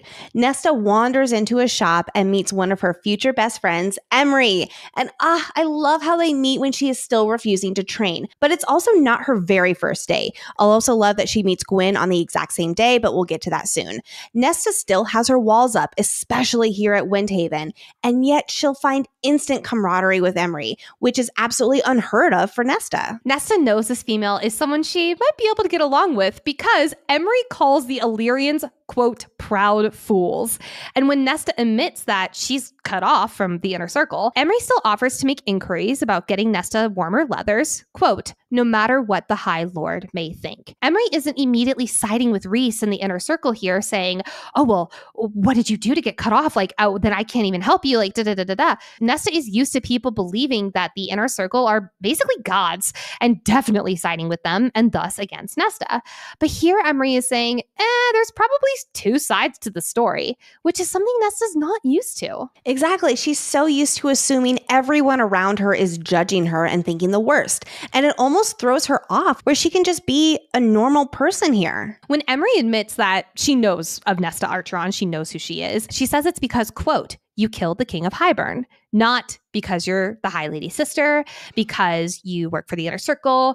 Emery is such a special friend because she views Nesta as her own person right off the bat, rather than what Nesta has been known as, aka an extension of Feyre, which is one of the reasons Nesta doesn't feel like she has her own home here. But it does make me wonder, when was the last time Nesta had a normal conversation like this, where she had the notion of, I could actually like this person? Was it Claire better? Never forget you, Claire. R.I.P. I bet you smell better now that you're in the dirt. Like, I really wonder if it's not since poverty or even before. I've wondered that too. I like to think she's had a pleasant conversation with a musician or two, but at the same time, she saw the musicians when she was visiting the taverns and she was definitely drinking. So yeah. I don't know about that. But like, it's been years. no matter what. Like when some like sober conversation like this, it's been more than years. Yes. Emery is described as, quote, her angular eyes and light brown skin suggested heritage from another region, perhaps a recent ancestor from the Dawn Court, which I missed this detail on all my previous reads. Was Emery's mother's family from the Dawn Court? Because we don't really know a whole lot about her mother. Well, her mother has to be Illyrian because of the bat wings. Yes. So I don't know how that would work. And of course, also the winged species of the Dawn Court, they do have different wombs because we'll learn all that later. So her mother would have to be Illyrian. The Illyrians were bred to be warriors by the Daglin. So it's entirely possible that she is 3/4 Illyrian and maybe one of her grandfathers was from the Dawn Court, or maybe even a relative from the continent territory, Xi'an, and they fled after the war. Then instead of going to the Dawn Court like most others, they went to Illyria. While later at the Blood Rite, we will learn Emery's full backstory, she gives us a little taste of it now. Her father was a traditional Illyrian asshole who believed that Illyrian females should serve families and be confined to their home. Sadly, Literally. Fucking ass. But despite Emery's protests, her father won that fight and clipped her wings. Clipping happens after an Illyrian female gets her first period, where they make an incision between her wings, which impacts the key muscles and renders her unable to fly. It's an old Illyrian tradition, and now, even though it's illegal, it takes a long time for change to take root with the Illyrian bastards. Emery was clipped during Amarantha's reign, when this illegal act commonly slipped through the cracks, like many other things, without Rhys to dish out consequences. Ugh. Emery says that no one but the High Lord of Dawn himself would be able to heal her wings because of how complex it is. And Nesta thinks to herself that her sister Feyre has these same healing powers. I don't think Feyre is as skilled at her healing power to do something this complicated, but if/when she hones this skill, could she maybe heal Emery's wings later in the series? Would Emery even want them healed at this point after so long without flying and having to relearn? I am so team this is an Easter egg for a future book. And here's my few crack theories. What if Thiessen or Feyre heals Emery's wings and then she gets to learn how to fly? And what if Feyre, if she is the one who heals her, what if she's also the one to teach her how to fly because Feyre learned how to fly so late? Which I would just weep. I would weep. That's so beautiful. These two see a lot of each other's steel and stubbornness in one another, but they also share a deep bond through their trauma. They have very different pasts, but Nesta sees a female who had control of her body taken away from her too, by her father, who one is supposed to love and trust. And Emery doesn't let it faze her, at least on the surface, anymore. She pushes through and takes ownership of the shop. She keeps herself busy and holds her head high as she perseveres through life. I think Nesta looks up to Emery in that way, because Nesta's trauma has been swallowing her whole and she can't push forward yet. Emery still has a long ways to go on her own healing journey, which the Valkyrie training will absolutely help her with. But it's like she's that friend who's a few steps ahead of you. Not miles ahead like we might consider Feyre at this point, who you could say is on the other side with her happily ever after, but a little ahead where it feels tangible to get to that point too. I never thought about that. I love that parallel. Yes. Field trip is over though, because it's back to the library. After a pissed Cassian and Moore drop off Nesta, practically dumping Nesta off on the veranda, Nesta goes to get her assignment from Clotho, which includes being on level 5. Remember, there are 7 descending levels to the library, which at first unnerves Nesta, knowing Bryaxis, a living shadow nightmare that even Cassian can't talk about, used to live down there and is now just roaming out in the world, but that's for a future book. As Clotho says, though, Bryaxis never harmed any of them because they saw their nightmares come true before their own eyes. Nesta is very similar, and I would also argue that's probably why Bryaxis never hurt Feyre, because she saw her own nightmares come before her eyes. And while yes, Bryaxis is gone, the center pit of the library still has a dark quality to it, which Nesta will come to learn on Winter Solstice is the heart of the house. This is who Smart House Pat is deep down, showing Nesta that it's just the same as her. I have more theories about what this darkness signifies, but I will wait until we get to that part of the deep dive. Ooh, mystery. As Nesta is talking to Smart House Pat, she hears a light female voice ask, "Who are you talking to?" Welcome to the chat, Gwyneth! Gwen has rich red-brown hair, large teal eyes, which are both clear and depthless, and scattering freckles. Plus, she has slender, elegant limbs, which we will later learn is because she is a quarter water nymph, where her twin sister got the webbed hands. Gwen got the slender limbs and large eyes. There's a line upon first meeting Gwen that inspires some theories as well. And it is, quote, a crackling sort of energy buzzed around her, and Nesta's power grumbled in answer. We'll discuss who Gwen's father might be later on, but for instance, this crackling energy could be the fire magic of the Autumn Court, which we know her grandsire is from. It's not quite the same description as fire power we've seen on the page, but hey, you never know. Another theory is that Gwen is part light singer, which refers more to her character and singing, but don't worry, I will do a full theory talk about all of this later because it's actually a really cool theory. Light singers are lovely ethereal beings that lure you, appearing as friendly faces when you are lost. Only when you're in their arms will you see their true faces, and they aren't there at all. While this has no reference to crackling energy magic, maybe it's a nod to the light part of the name Light Singer. Anyway, just mentioning all of this right now, but we have a long way to go with Gwen to dive more into her lineage theories. And despite being a priestess and wearing the traditional acolyte robes, she doesn't have her hood pulled up and her invoking stone on her forehead like the others.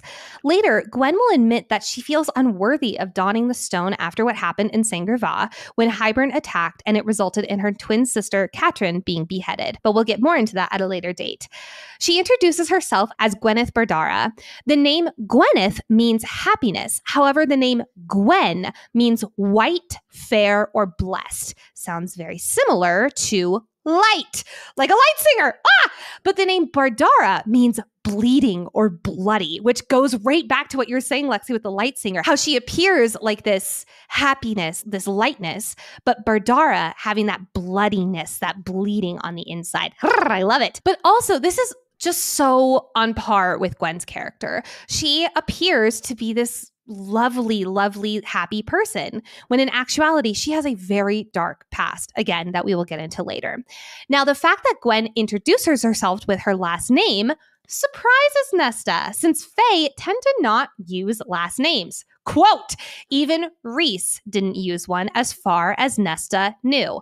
This feels like such a pointed line, and I'm not the only one who thinks so. There is a very popular theory that Rhys's last name is Darling, and he would always call Feyre Darling, as a wink, wink, hint, hint, you're going to be my wife someday. However, I can't get on board with this theory because A, how Amarantha, you would also call her Darling, and B, how there's a comma between Feyre and Darling. And I feel like if it was on purpose, it would have been Feyre Darling, both capitalized, no comma in between. However, we were also in Feyre's POV, so that could be an unreliable narrator moment. Like I was saying during our first Emery encounter, I absolutely love how Nesta meets these two on the same day. They will become Nesta's found family that she chooses. They will be like sisters, exactly who each other needs at this point in their individual journeys. Gwen is the softest of the three, but don't let her gentle nature fool you, because she is just as stubborn as Nesta and Emery. I can't wait to get into their beautiful friendship throughout this deep dive. But that's jumping ahead of ourselves, because right now, at this first introduction with Gwen, it's notable that she's not scared of Nesta. Like Emery, she doesn't judge Nesta as the terrible person Nesta thinks everyone views her as. Nesta thinks Gwen is judging her as lazy at first, when indeed Gwen is, I'll call it, innocently observant with her, you've only been working for an hour.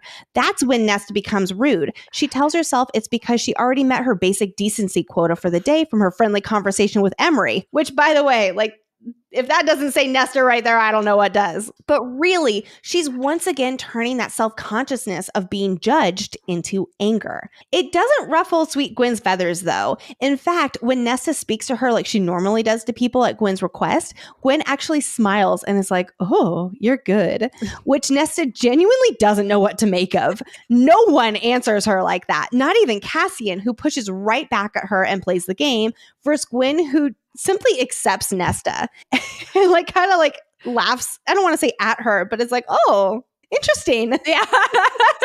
Yes, this is absolutely within Gwen's nature, but I also believe the sense of acceptance and approachability ties back to Nesta being in the sanctuary like the priestesses, here to heal from her trauma, even if she doesn't see it as such yet. Gwen does not pass judgment on her fellows and instead shows grace and empathy, which is something Nesta, without knowing it, desperately needs in a friend. Both of them, and certainly Emery too, carry their own baggage. They don't try to be tough for each other or dump their troubles onto each other. This book is about these three friends' journey finding strength in each other and in themselves. Their trauma isn't something to judge or take pity on. It's something to accept and push forward despite. While Emery's trauma is partly represented by her physical scars and her wings, Gwyn's trauma is invisible, and Nesta recognizes that within her, knowing as a priestess that she endured terrible horrors, like Nesta herself. This realization that maybe Gwyn is more like her than she initially thinks takes that sharpness out of her tone.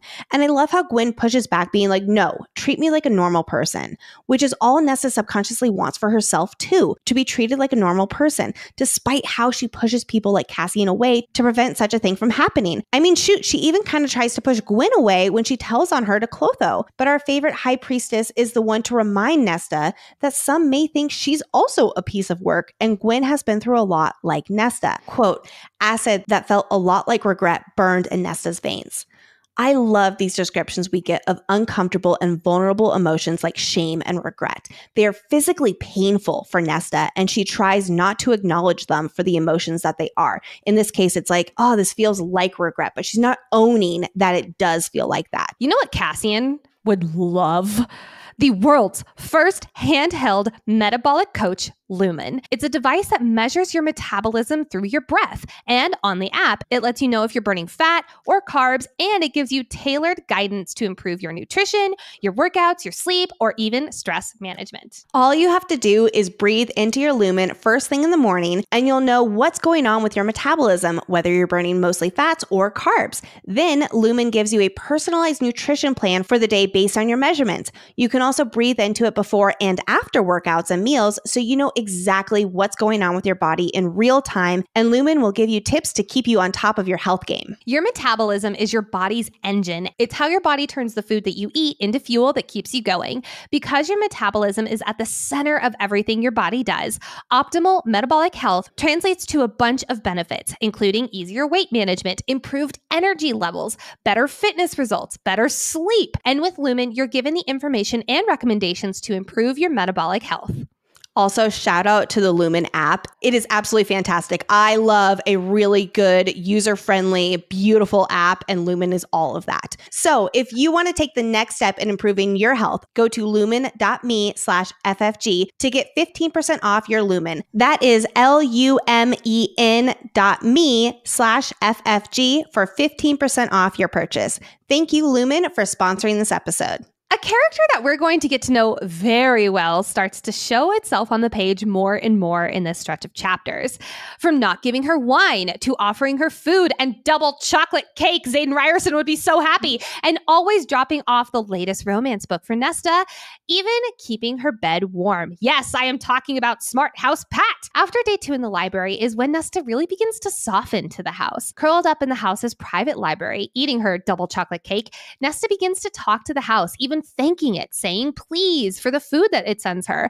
Not manners we're usually used to seeing from Nesta. Now, you might be asking, the house is not a new addition to the story, but its characterization of Smart House is definitely new. Later at Starfall, Airman will tell Nesta that she made the house. Quote, your power brought the house to life with a silent wish born from loneliness and desperate need. Oh. We'll learn later in this book that because Nesta took raw power from the Cauldron, she has the ability to make objects, and that is with a capital M, make. She can pour power into these objects and make them come alive as she needs them to. The made weapons will be the most powerful weapons this world has seen in 10,000 years, and her friendship bracelets with the charms will guide the 3 best friends to each other again. But the first thing she makes, without even realizing it, is the House of Wind. Recall back at the end of chapter 3 when Nesta curled up in bed and breathed and breathed and breathed. It wasn't stated on the page, but we find out at Starfall that in her loneliness and desperation, she wished for a friend.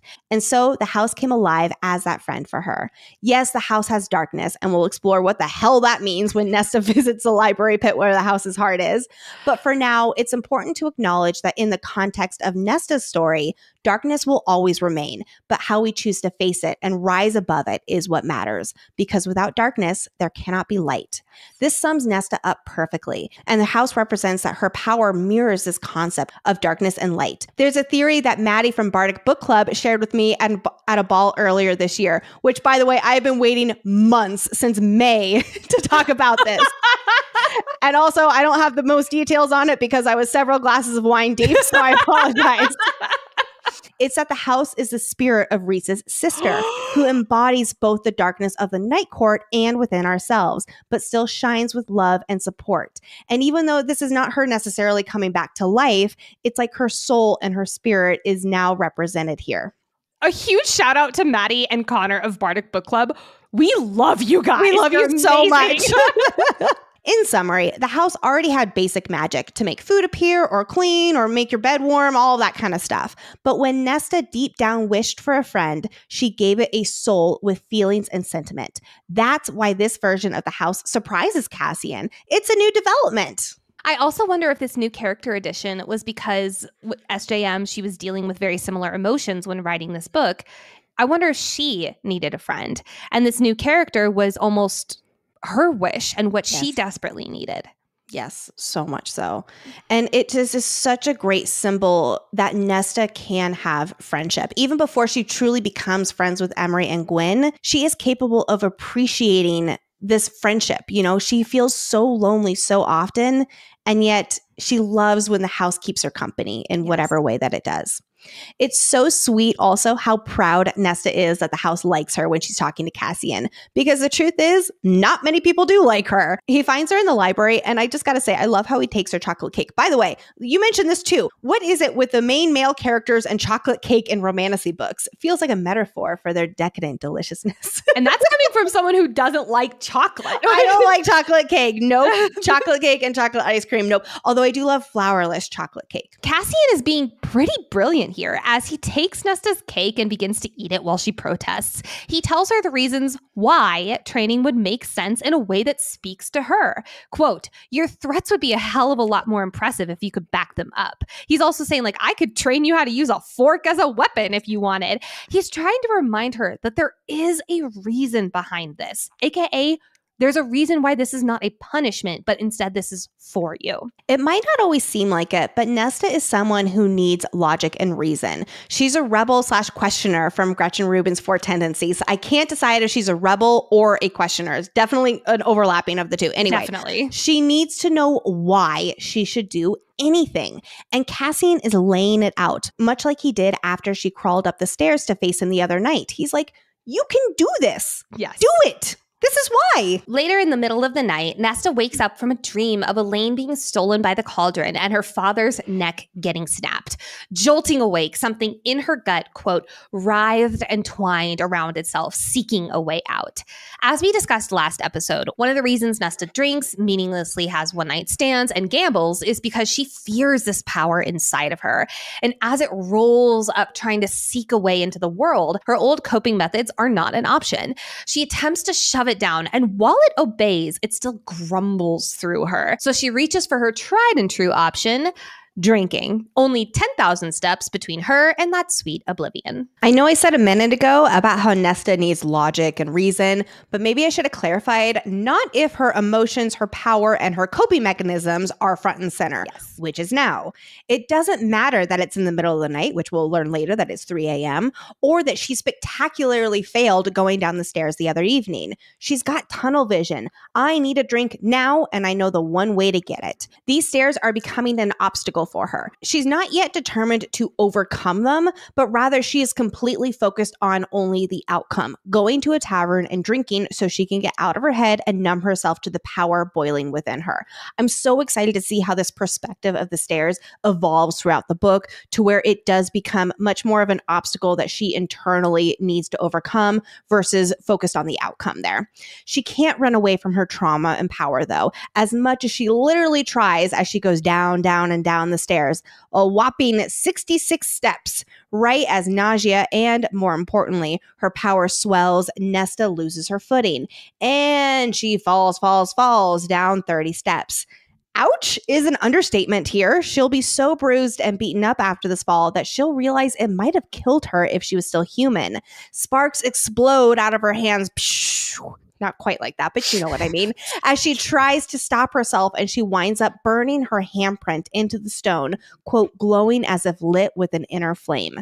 Since the war, Nesta has tried convincing herself she doesn't have powers. Her refusal to acknowledge and do anything about her powers is what spurred her falling out with Amren, and it's dangerous for this great and deadly power to have no escape within her, trapped to roil within, which is a major reason why she drinks and sleeps with strangers, to push it further down and pretend it doesn't exist. Seeing the literal evidence of her powers scares Nesta, even in something as seemingly small as a burned handprint in the stone. Which, by the way, I just did some quick math, and this 66 steps equates to about 62 feet, which if we're going in our mile duration, that is 0.011 miles. The next morning at Windhaven, Cassian has no time for her BS, asking right off the bat, quote, who won the fight between you and the stairs? He's doing this as he's going through his series of exercises with his sword designed to cut a person in two.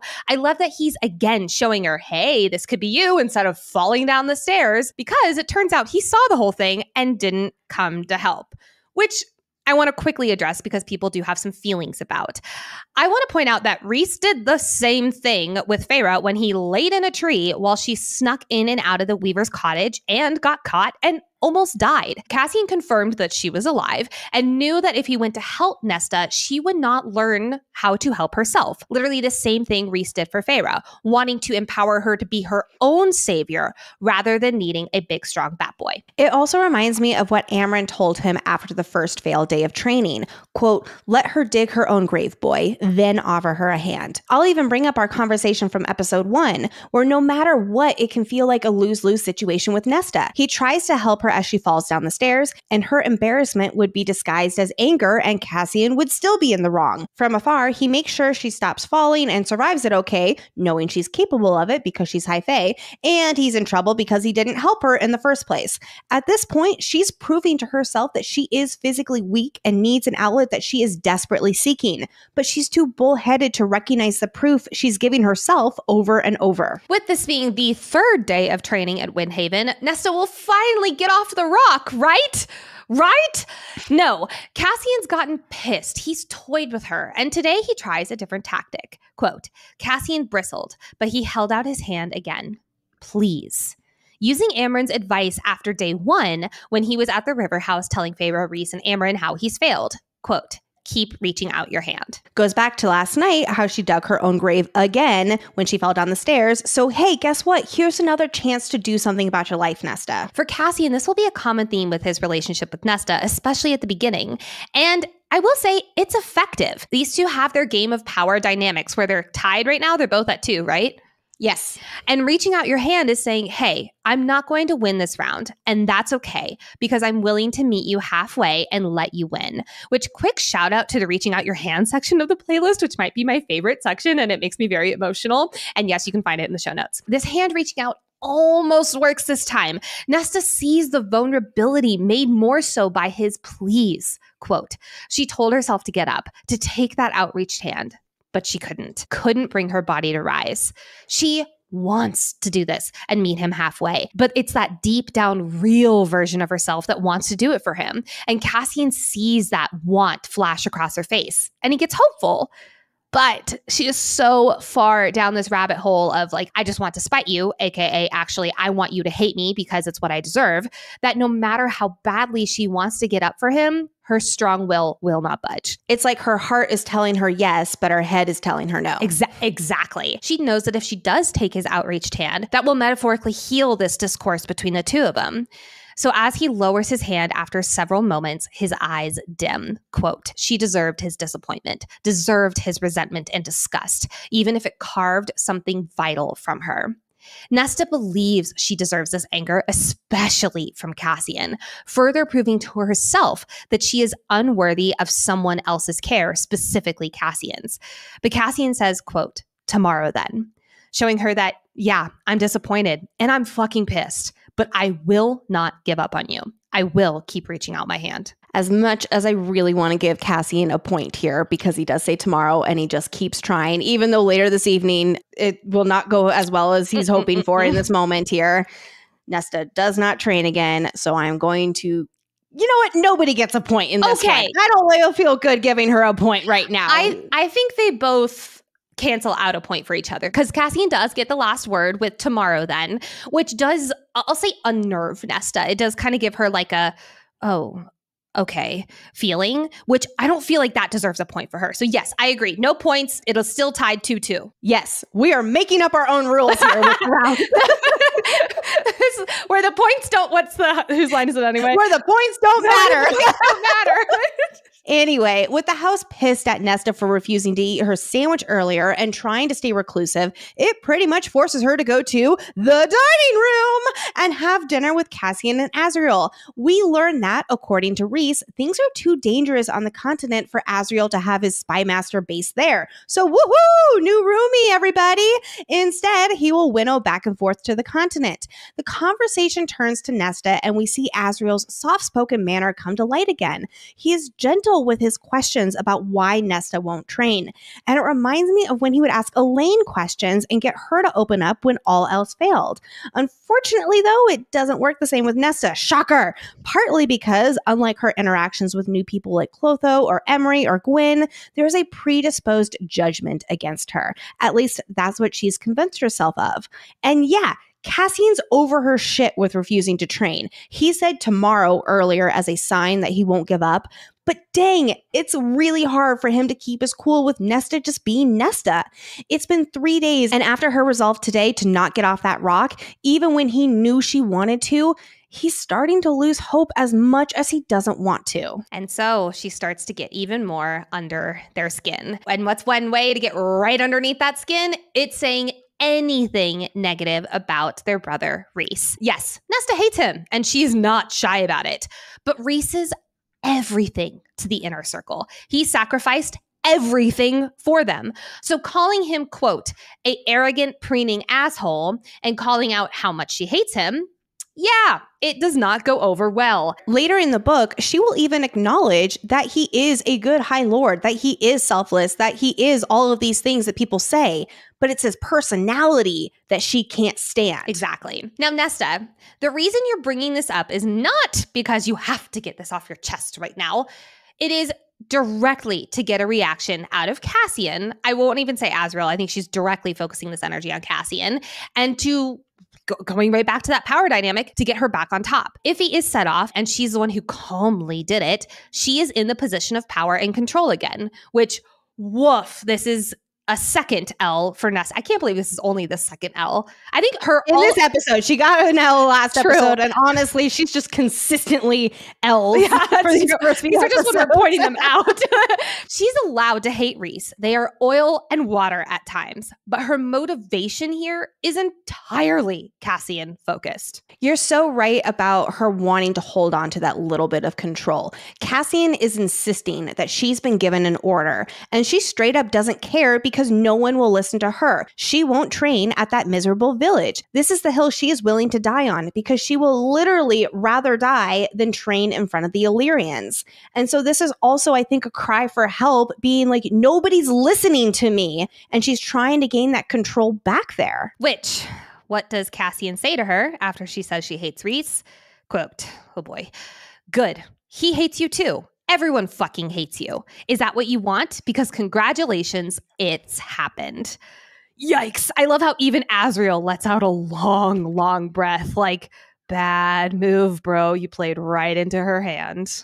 As much as we were just saying he won't give up on her, he is throwing up his hands right now. He has gone to bat for her time and time again, and she keeps proving him wrong, and he's sick of her attitude. And yep, she's successfully gotten under his skin. Well, and I'll also point out, like, dishes shit back to her. Again, I am going to point out these moments where Cassian is not this perfect little lovesick puppy. Yes. He tells her right now, everyone fucking hates you. And this is a self-fulfilling prophecy for Nesta in this moment. She wanted to get this reaction out of Cassian. Congratulations, Nesta. You got it. And she's hurt by his words, even though she's the one who pushed him to anger. I'll also say too, she also literally is trying to get everyone to hate her. And then when she realizes that everyone does hate her, she's really upset about it. Again, it's that lose-lose situation and her needing to be in control, where she's the one who needs to be the mean one. She's the one who needs to be saying, no, I don't want you. But then the moment someone else is like, well, then fine, then I don't want you. She's like, well, wait a second. What are you talking about? She needs to be in control of the reason why everyone hates her, because then it proves her own self-conscious right. Like, this trying to get back the upper hand. Quote, "And now I suppose you'll tell me that you're the only person who doesn't hate me, and I'm supposed to feel something like gratitude and agree to train with you." But despite Cassian's reaching out his hand attempt earlier and the promise of tomorrow, he tells her he's done. And it, again, surprises Nesta. It's her pushing people away and then being surprised when they actually leave. It's infuriating, but it also psychologically, when you get in her shoes, it makes sense. Like, it's such a double-edged sword here. And then when she even says that, you know, like, oh, and now you'll tell me, you know, you're the only person who doesn't hate me. That's her telling that to herself. Yep.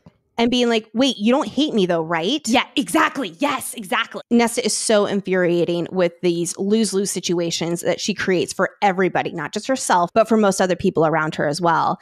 And it's also just so interesting to analyze why she's doing this too, because even though we understand why she is acting this way, of course it doesn't make it okay. No. And another L for Nesta? Yeah. Big okay, L's. great. It's just this entire scene. Now, does anybody get a point in these rounds too, or is this just everybody loses as well? Asriel gets the point. Asriel gets the point. Well, because meanwhile, poor Az is in the middle of all this again, and he's being quiet. He's letting the two of them hash it out. But I will say also, he's not letting her insults about Rhys go unchecked with those eyes simmering with anger. But he also trusts his brother to take care of this here and to defend Rhys when it's needed. And he's not letting her get under his skin in the way that she's needing that reaction from Cassian. And she wants that reaction from both of them, I'll say. He's saying, yes, I'm pissed. Yes, I'm angry. I hate the words that you're saying, but I'm going to stay calm because I'm not going to let you get under my skin here. And when he doesn't, she's literally like burying her teeth at him and like trying to get a reaction out of him. And he's just staring at her calmly and coolly and collected. And she gets up and leaves. Okay, hot take. Asriel should have been the one to try and get Nesta in this scene, at least at the beginning, I think, because he would have been so calm. And I love Cassian. I'm thrilled that he's the one who trained her, obviously for their love story and what it means and yada, yada, yada. But it would have made more sense for Asriel to be the one, at least at first. After the dining room argument, Nesta goes to the library to try to keep herself busy. I love how she's only been there for a few days, but it is already becoming a welcoming space for her. Yes, the roaring silence in her head follows her there, but she needs to do something with herself, like literally do something with her hands instead of go crazy alone in her room. And she recognizes that, and so she's going to seek that out. Cassian, meanwhile, broods like Jon Snow on the mountain the House of Wind is built into, overlooking the training ring that's right there waiting to be used. I wonder what that could mean. Below him, he is wallowing in his failure to try and help Nesta. None of his attempts to help her. What? They use that training ring with Feyre. They know how well this works. I know. Continue. God damn it. Cauldron boil me. And also, if Asriel's doing any kind of training, even though he's super busy with everything, wouldn't it be at the House of Wind as well? Because he sure as hell is not going to Illyria war camps to train. He would rather kick and scream and like do anything but train at the Illyrian war camp again. Yeah. Oh my God. Oh, whatever. He is wallowing in his failure to try and help Nesta. None of his attempts to help her have worked, and he is at his wit's end. We've talked so much about how he has given her the benefit of the doubt and is the only one who truly sees the real Nesta beneath all the cold and cruelty. But at this point, he is ready to give up, because even though he knows there's someone better underneath, he's worried that that someone is buried just too deep for him to even be able to reach. Now, I also do think that if he was able to sleep it off and cool down a little bit, he would have already been in a better mindset the next morning. So we are talking about specifically here in the moment. Feyre joins Cassian on his perch, still with that impenetrable shield around her. Someone did penetrate her, though. We are 5 years old. Oh, we haven't even gotten started, Lex. After a quick catch-up about Brialyn and Koschei, the conversation, of course, turns to Nesta. When Farah asks why she won't train, Cassian answers, because she hates me. We've discussed endlessly how this is not true, and Farah, who knows Nesta well and knows when she really does hate someone, agrees with us. Nesta is projecting her self-hatred onto Cassian, and Cassian truly does know this, but as he's caught up in feeling like he's failed, it's so hard not to take her rejection personally. She fights him on everything. She's purposefully being nice to Azriel to get a rise out of him. Her goal is literally to make him think she hates him so she can push him further away. It's not until Cassian repeats exactly what Nesta has been saying since the beginning, that she won't train in this miserable village, that it clicks. The big issue is not training itself or even with Cassian. It's where they're taking her to train, for all the reasons we listed at the top of the episode. With a plan in place, he is determined to try one more time to help her and hold out his hand, which, as we'll find out next chapter, is training here at the House of Wind, with no one else around to see her be vulnerable as a beginner. I really like how it's a conversation with Farah, who truly does love her sister and want to help, that prompts this idea. But it's still Cassian's idea, showing again that he's the one who ultimately knows Nesta best and knows the best way to reach her in order to help her. All right, friends, let's turn our full attention to foreshadowing important moments in the rest of this book and bring up any other speculations for what's next in the series. I'll go first. If we called out all the Cassian and Nesta bangity-bang foreshadowing, we would honestly be here all day. But he wants to worship every inch of that spectacular backside.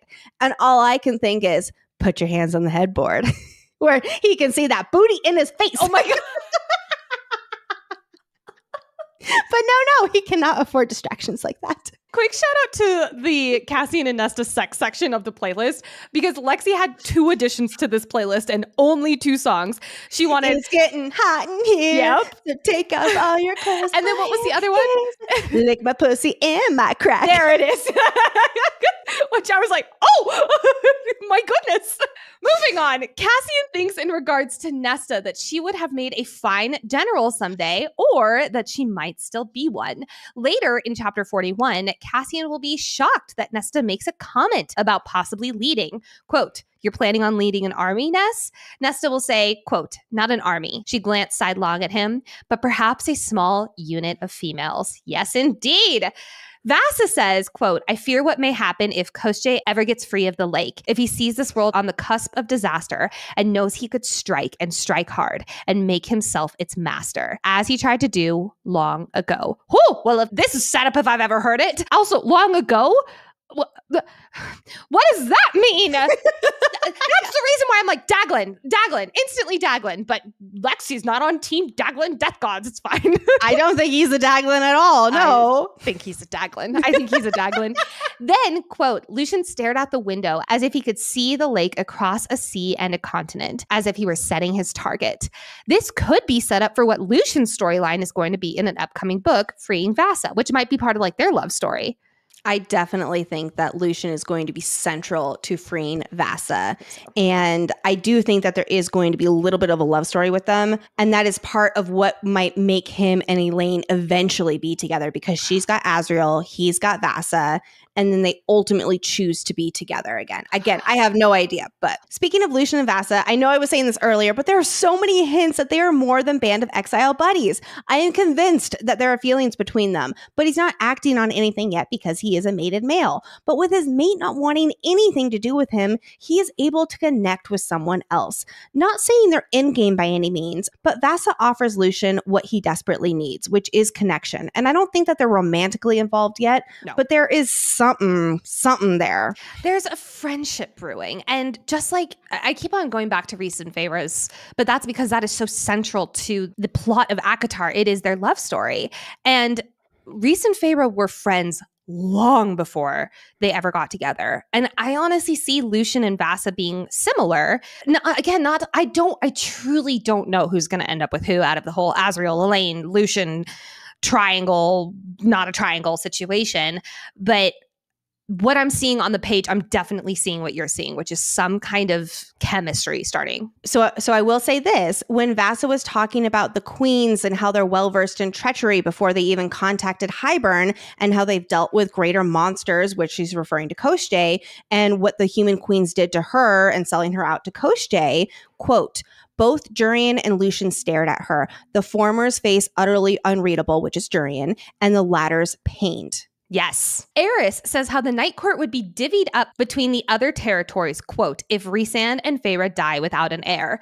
Yes, this is foreshadowing that Feyre and Rhys will eventually have a baby, but also literally what the fuck is he talking about? No, it wouldn't. It would just go to someone else. Did we all forget about Summer, Day, and Winter? Their families were killed by Amarantha, and that's how Kallias, Helion, and Tarquin came into power. We know that Tarquin was still related as a cousin to the previous High Lord, but not like, in the immediate family that was unfortunately all killed off. That makes me think maybe Mor would be the one to come into power, or actually probably even Keir, since High Lordship passes down to males. Unless maybe there's a law against someone in the Hewn City getting that title, which in that case, if no one in the Hewn City can, and he doesn't have any other male family members outside of the Hewn City, then that is the only way I could see this happen. But then it would go to anyone else. Yes, because the way that the magic works is it doesn't just say, oh, okay, there is nobody. It chooses someone. Yes. Did SJM just forget about this, I guess? Because Eris should know this. Like, he is a High Lord's son. And also, I think it just needed to be foreshadowing for there to be a baby. Oh my God. Infuriating. Cauldron boil me. It's time to sip some tea with the Suriel. I need cold, hard facts right now. Every episode, Lexi will sip some tea with the Suriel and walk us through a world building topic to help us better understand this world, because we need it, and the people in it. Today's Suriel topic is Cassian's backstory. Shout out to our Discord members, Bree, Brittany, and Lindsay for helping me fill in the gaps of this beast of a Suriel. This was a big one, everybody, so get ready here. I'm going to be using the same timeline years that I used in ACOMAF episode 3 when I did the entire timeline of the Inner Circle, but this time it's just about Cassian. Cassian was born 1 year after Azriel and 1 year before Rhys and Mor. He was born a bastard nobody, which automatically meant a tough upbringing. He was the result of his sire forcing himself on his mother, Elandris, in an Illyrian war camp. His mother was sadly shunned for bearing a child out of wedlock and had to give birth to Cassian alone in a tent in the dead of winter. Meanwhile, there were no consequences for his piece of shit father, who just went back to his wife and family. Cassian only has murky memories from these early years with his mother. He remembers mud and cold and 2 small fires, and the only thing he recalls about his mother were her living, soft voice and gentle, slender hands. At the age of 3, when he was only 3 years old, after he was weaned from his mom and could walk, Cassian was taken away from her and thrown in Windhaven to see if he'll live or die. Disgraced and alone, his mother became prey to those ruthless Illyrians, and Cassian would later learn that she was worked to death. As a bastard child in this new war camp, he received nothing and had to find his own shelter, food, and clothes. So Cassian resorted to challenging other kids to fight and took their clothes as a prize. All right, so moving on to his childhood now in Windhaven. In 14,573, when Cassian was 9 years old, 6 years after arriving and surviving against the odds at Windhaven, Rhys was brought to the same war camp to begin his Illyrian training. Cassian was excited to meet his match in a worthy opponent, and he proceeded to beat Rhys into a bloody mess for his new clean training clothes. This cost them both 3 lashings each, which remember is more of an encouragement to keep fighting by Illyrian standards. That night, while Cassian slept in his lonesome, scrappy tent outside the camp, Rhys woke him up and took him to his house at the edge of camp. Rhys's mother, an Illyrian seamstress now mated to the High Lord of the Night Court, took Cassian in. From then on, she gave him a home and shelter, tutored him alongside Rhys, and treated him like a second son. She really resonated with him because she had previously been in a very tough position too, and wanted to make sure that this little boy had a roof over his head and a warm bed to sleep in. But all of that said, Rhys and Cassian still hated each other. A year later, Azriel was brought to Windhaven when he was 11 years old. Rhys's mom took him in too, and Cassian was the first to find Azriel trying to unsuccessfully teach himself to fly. Cassian mocked him, beat him up, and then offered to train him. Rhys joined the two the next day, and Cassian and Rhys taught Azriel to fly. And that's when Rhys and Cassian stopped hating each other, and the three young Bat Boys formed an alliance together. They realized everyone else hated them enough that they had better odds of survival sticking together. Over the next decade, they grew up training at Windhaven. Cassian, Rhys, and Azriel became brothers, and it was clear they were the most powerful and strongest Illyrian novices in training. It's like the Cauldron knew they'd be set apart at the beginning of their lives and wanted them to find each other.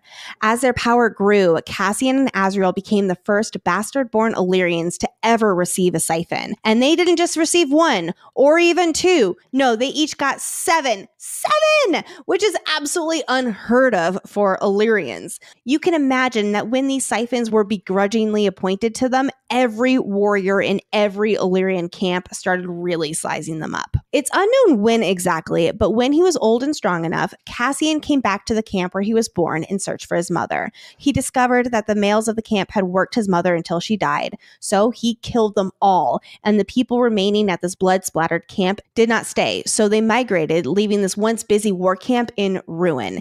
It took Cassian 10 years before he was able to face what he did to these males and what he lost in his mother and humanity. Like, he went on a crazy killing rampage with all of that. In 14,582, when Cassian was 18 years old and Mor was 17, Mor was about to be forced into marriage with Eris, son of the High Lord of Autumn. She was visiting Rhys at an Illyrian training camp, but he, his mom, and Az had to go to the night court. So Cassian and Mor found themselves alone. She wanted her first time to be with the greatest of Illyrian warriors, and they bangity-banged. It's unclear if this was before or after the blood rite. I think before, even though she calls Cassian a warrior, when technically he wouldn't be yet. Anyway, this caused a lot of drama. Rhys was mad at Cassian because of the danger this put Mor in with her family and marriage. Cassian and Rhys fought, though Mor diffused the situation by insisting to Rhys that it was her decision. After Eris heard his bride was deflowered by a bastard Illyrian, he broke off the engagement. And Mor's family, who rules the Night Court, punished her and dumped her in the Autumn Court with a note nailed to her belly saying she was Eris's problem now. Azriel rescued her and brought her back to Valaris, where she's been a central part of the Inner Circle ever since and become like a sister to Cassian. To this day, Cassian has hated Eris and Mor's family with a fiery passion for what they did to his friend. Like all other Illyrian novices, we can assume they're usually in their late teens, early 20s. Rhys, Cassian, and Azriel participated in the Blood Rite. The Blood Rite is an Illyrian rite of passage to become a true warrior. It occurs every year and several hundred participate. They cannot use magic or their wings and have no weapons, just the clothes on their back when they enter. They have 1 week to reach the sacred mountain Romiel and try to touch the onyx monolith at the top. Our Illyrian trio were purposefully separated for the Blood Rite so they couldn't work together. But hey, they found each other anyway and completed the Blood Rite. Well, actually, they won the Blood Rite by scaling the summit and touching the onyx monolith at the top, which made them Crithian warriors. This most elite level of Illyrian warrior has only been achieved 3 other times in the past 500 years. Huzzah!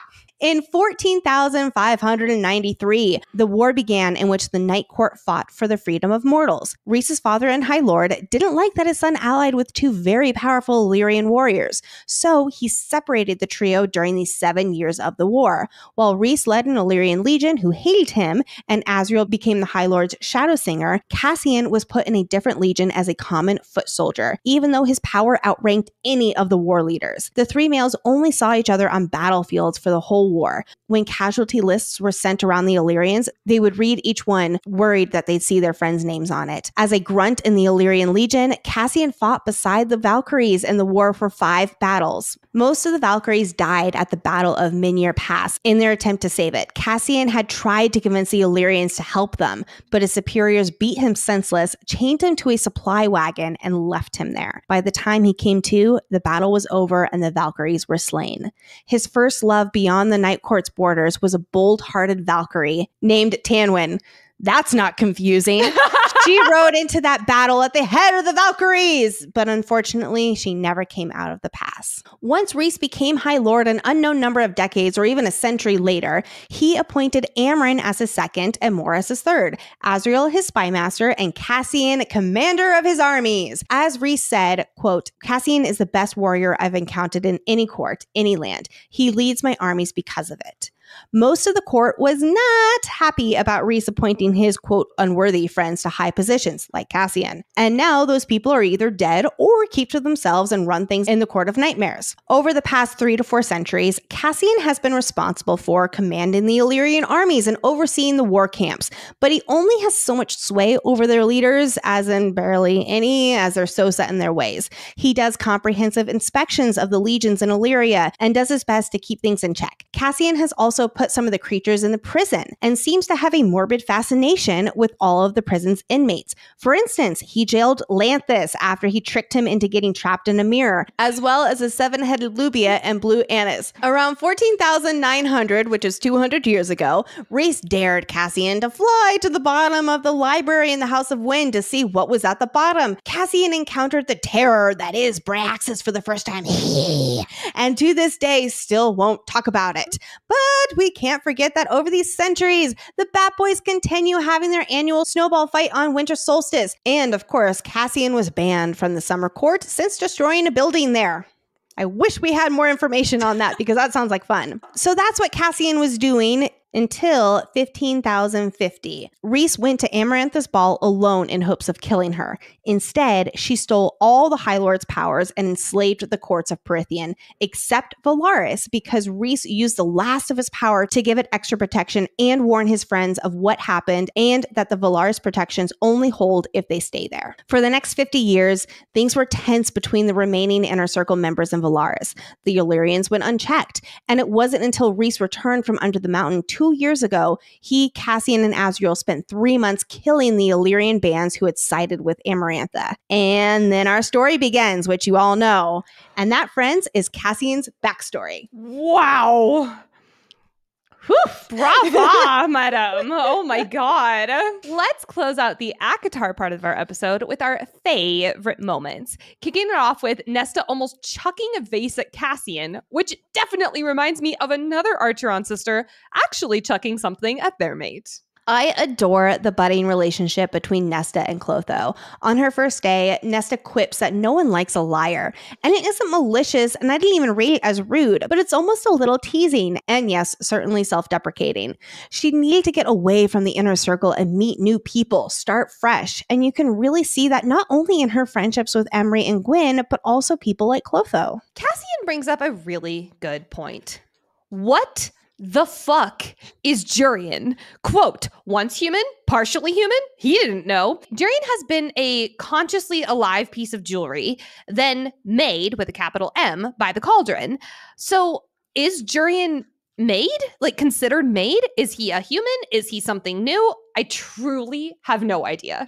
I agree. I don't know either because he doesn't have any of like the Fae powers, at least that we know of. He's certainly not Fae, but he also doesn't seem fully human either. So yeah. I don't know.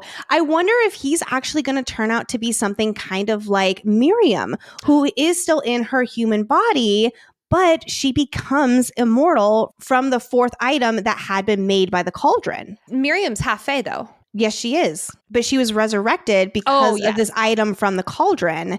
And that is when she then got her immortality. Oh, possibly. So then, if the throuple does end up happening, then... Listen, I am not against thruples. Like, please do not get me wrong. I just don't think that these three are one. Well, we will see on that, sister. Every delicious moment in the dining room where Nesta thinks she's being so smart with her, quote, I bet that isn't what you've been telling yourself at night, quip.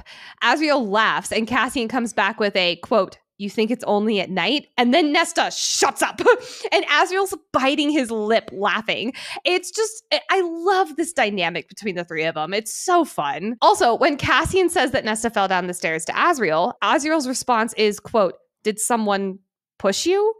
I don't think this is supposed to be funny.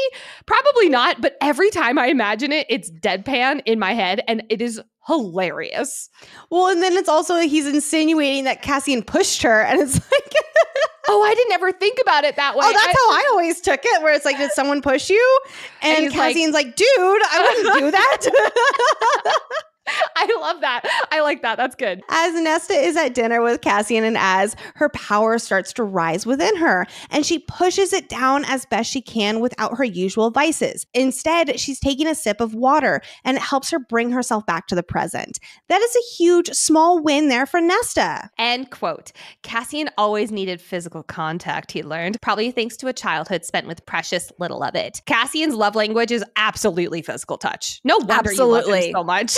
I love it. Yeah, that's mine too. And I love it so much. Yep. What is Nesta's? Because I'm trying to think of it and I'm stumped. I think we'll figure it out in the deep dive though. I would almost say it might be words of affirmation. That was going back and forth between that one and quality time. I think when she gets past her attitude that she has right now, it gets into both of those for sure. But I don't know. We'll be on the lookout for that. All right, friends, we are about to begin our Maasverse Madness section. But before we do, we want to give the biggest thank you to our newest Inner Circle members. Thank you so much from the bottom of our hearts, really and truly, for your support. We appreciate you so, so, so much. So a huge thank you and shout out to Ashlyn, Alexis, Jinhee, Cassie G, Jeannie May, Michelle, Amanda D, Jedum, Kristen B, Julie D, and Manda. Thank you, and welcome. Today's Maasverse Madness includes spoilers for the whole Throne of Glass and Crescent City series. So if you haven't read all the books, this is when we part ways. But first, reminder that next episode we will be covering Silver Flames chapters 12 through 19. And if you're like, hey, I want my name read off on the podcast and get showered with love too, be sure to join the Patreon party. Also, do not forget to sign up for the Fantasy Fangirls newsletter. We only send you one email a month, and it's packed with lots and lots of information, like what Lexi and I are reading, a trivia question, books from the community, a small store shout out, and so much more. So check that out and get signed up in the link in the show notes. And we are super active on social media, so please be sure to give us a follow for the full Fantasy Fangirls experience. Give us a follow at Fantasy Fangirls Pod on Instagram and TikTok. Also, do not forget to rate and review the podcast. It takes literally 2 seconds out of your day, and it's one of the best things that you can do, not only for this show, but for any show you regularly listen to. We are now entering our Maasverse Madness segment of the episode, where we call out series crossover references and discuss theories. Today, we are discussing ideas with spoilers from the entire Maasverse, so please only continue listening if you have read all of the books from Crescent City and Throne of Glass. Alrighty, back to the Reese's last name conversation. There are, of course, some Maasverse theories around this. God, I love this community. Most popular being Dannon, especially with the likeness to Rune. But we do know that Rune takes after his mother in likeness, and the Autumn King's last name is Dannon. So unfortunately, I do think we can rule out Dannon here. So that brings me to another one. What if his last name is Haviljord and Rune's mother's last name was Haviljord? And there's just a bunch of these Haviljord lines in these different worlds. However, here's the wrench. Gavin Haviljord was the first Haviljord that we know of in Dorian's line, and he is human. So it could be Celine's blood is still running through the Haviljord's line, and that's the human line that the Bone Carver was referring to, which Celine does look like Reese's sister. So that's not out of the question. However, there's also the idea, and I love this idea, it's that Reese's last name could be something absolutely ridiculous. We've had Fenris Moonbeam, and Lorcan became Lorcan Luckin. So I'm leaning more towards this option. And what if Rhysand's name is like Nighthawk or something like that? Like, I am Nighthawk. You must call me Nighthawk. I am Dragon. Shout out if you've seen that meme. It went super viral, and I was very proud of myself. It was so good. I love that meme. So here is a question, though. Do we ever know what Fionn and Thea's last name is? We do not. Because we know that Celine marries the High Lord of the Night Court, so it probably wouldn't go through her line with the last name. But anyway. That's a last name we're not being told for a reason, for sure. I'm probably going to be in the minority here, and this is not fun whatsoever, but I think that we as a fandom are looking into the last names a little more than SJM, and she just didn't come up with last names. Yeah, I think we're all so starved for anything ACOTAR that we're like, it's Rhysand Nighthawk. Anyway, moving on to my second and final Maasverse Madness. It's a short one today. Nesta falling down the stairs. When she does fall down the stairs, Nesta, quote, blinked at her hand. She'd seen sparks. With all the witch and witchcraft language around Nesta, people wonder if there is some witchness in her lineage. And there's some theories wondering if she tapped into almost having iron teeth claws in this moment. Personally, I actually wonder if this is more her Starborn power, if she is of the Starborn line, which I'm convinced she is.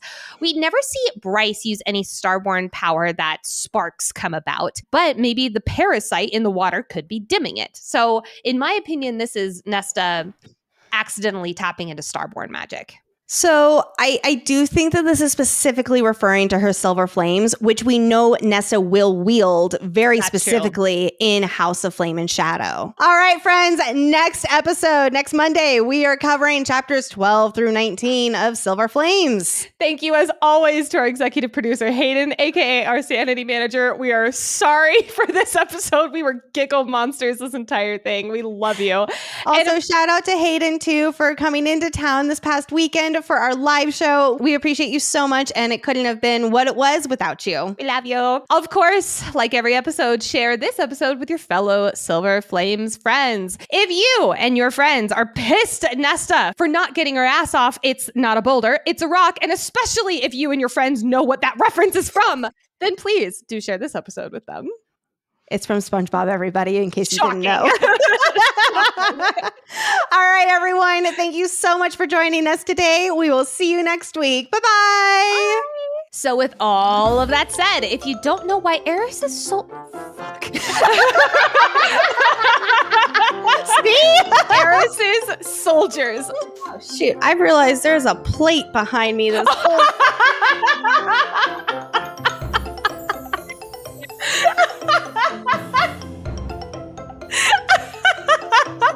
You now realize... Hayden, this is what happens when I zoom out. You realize now it's going to call attention to the plate because it'll be there in one frame and then be gone the next.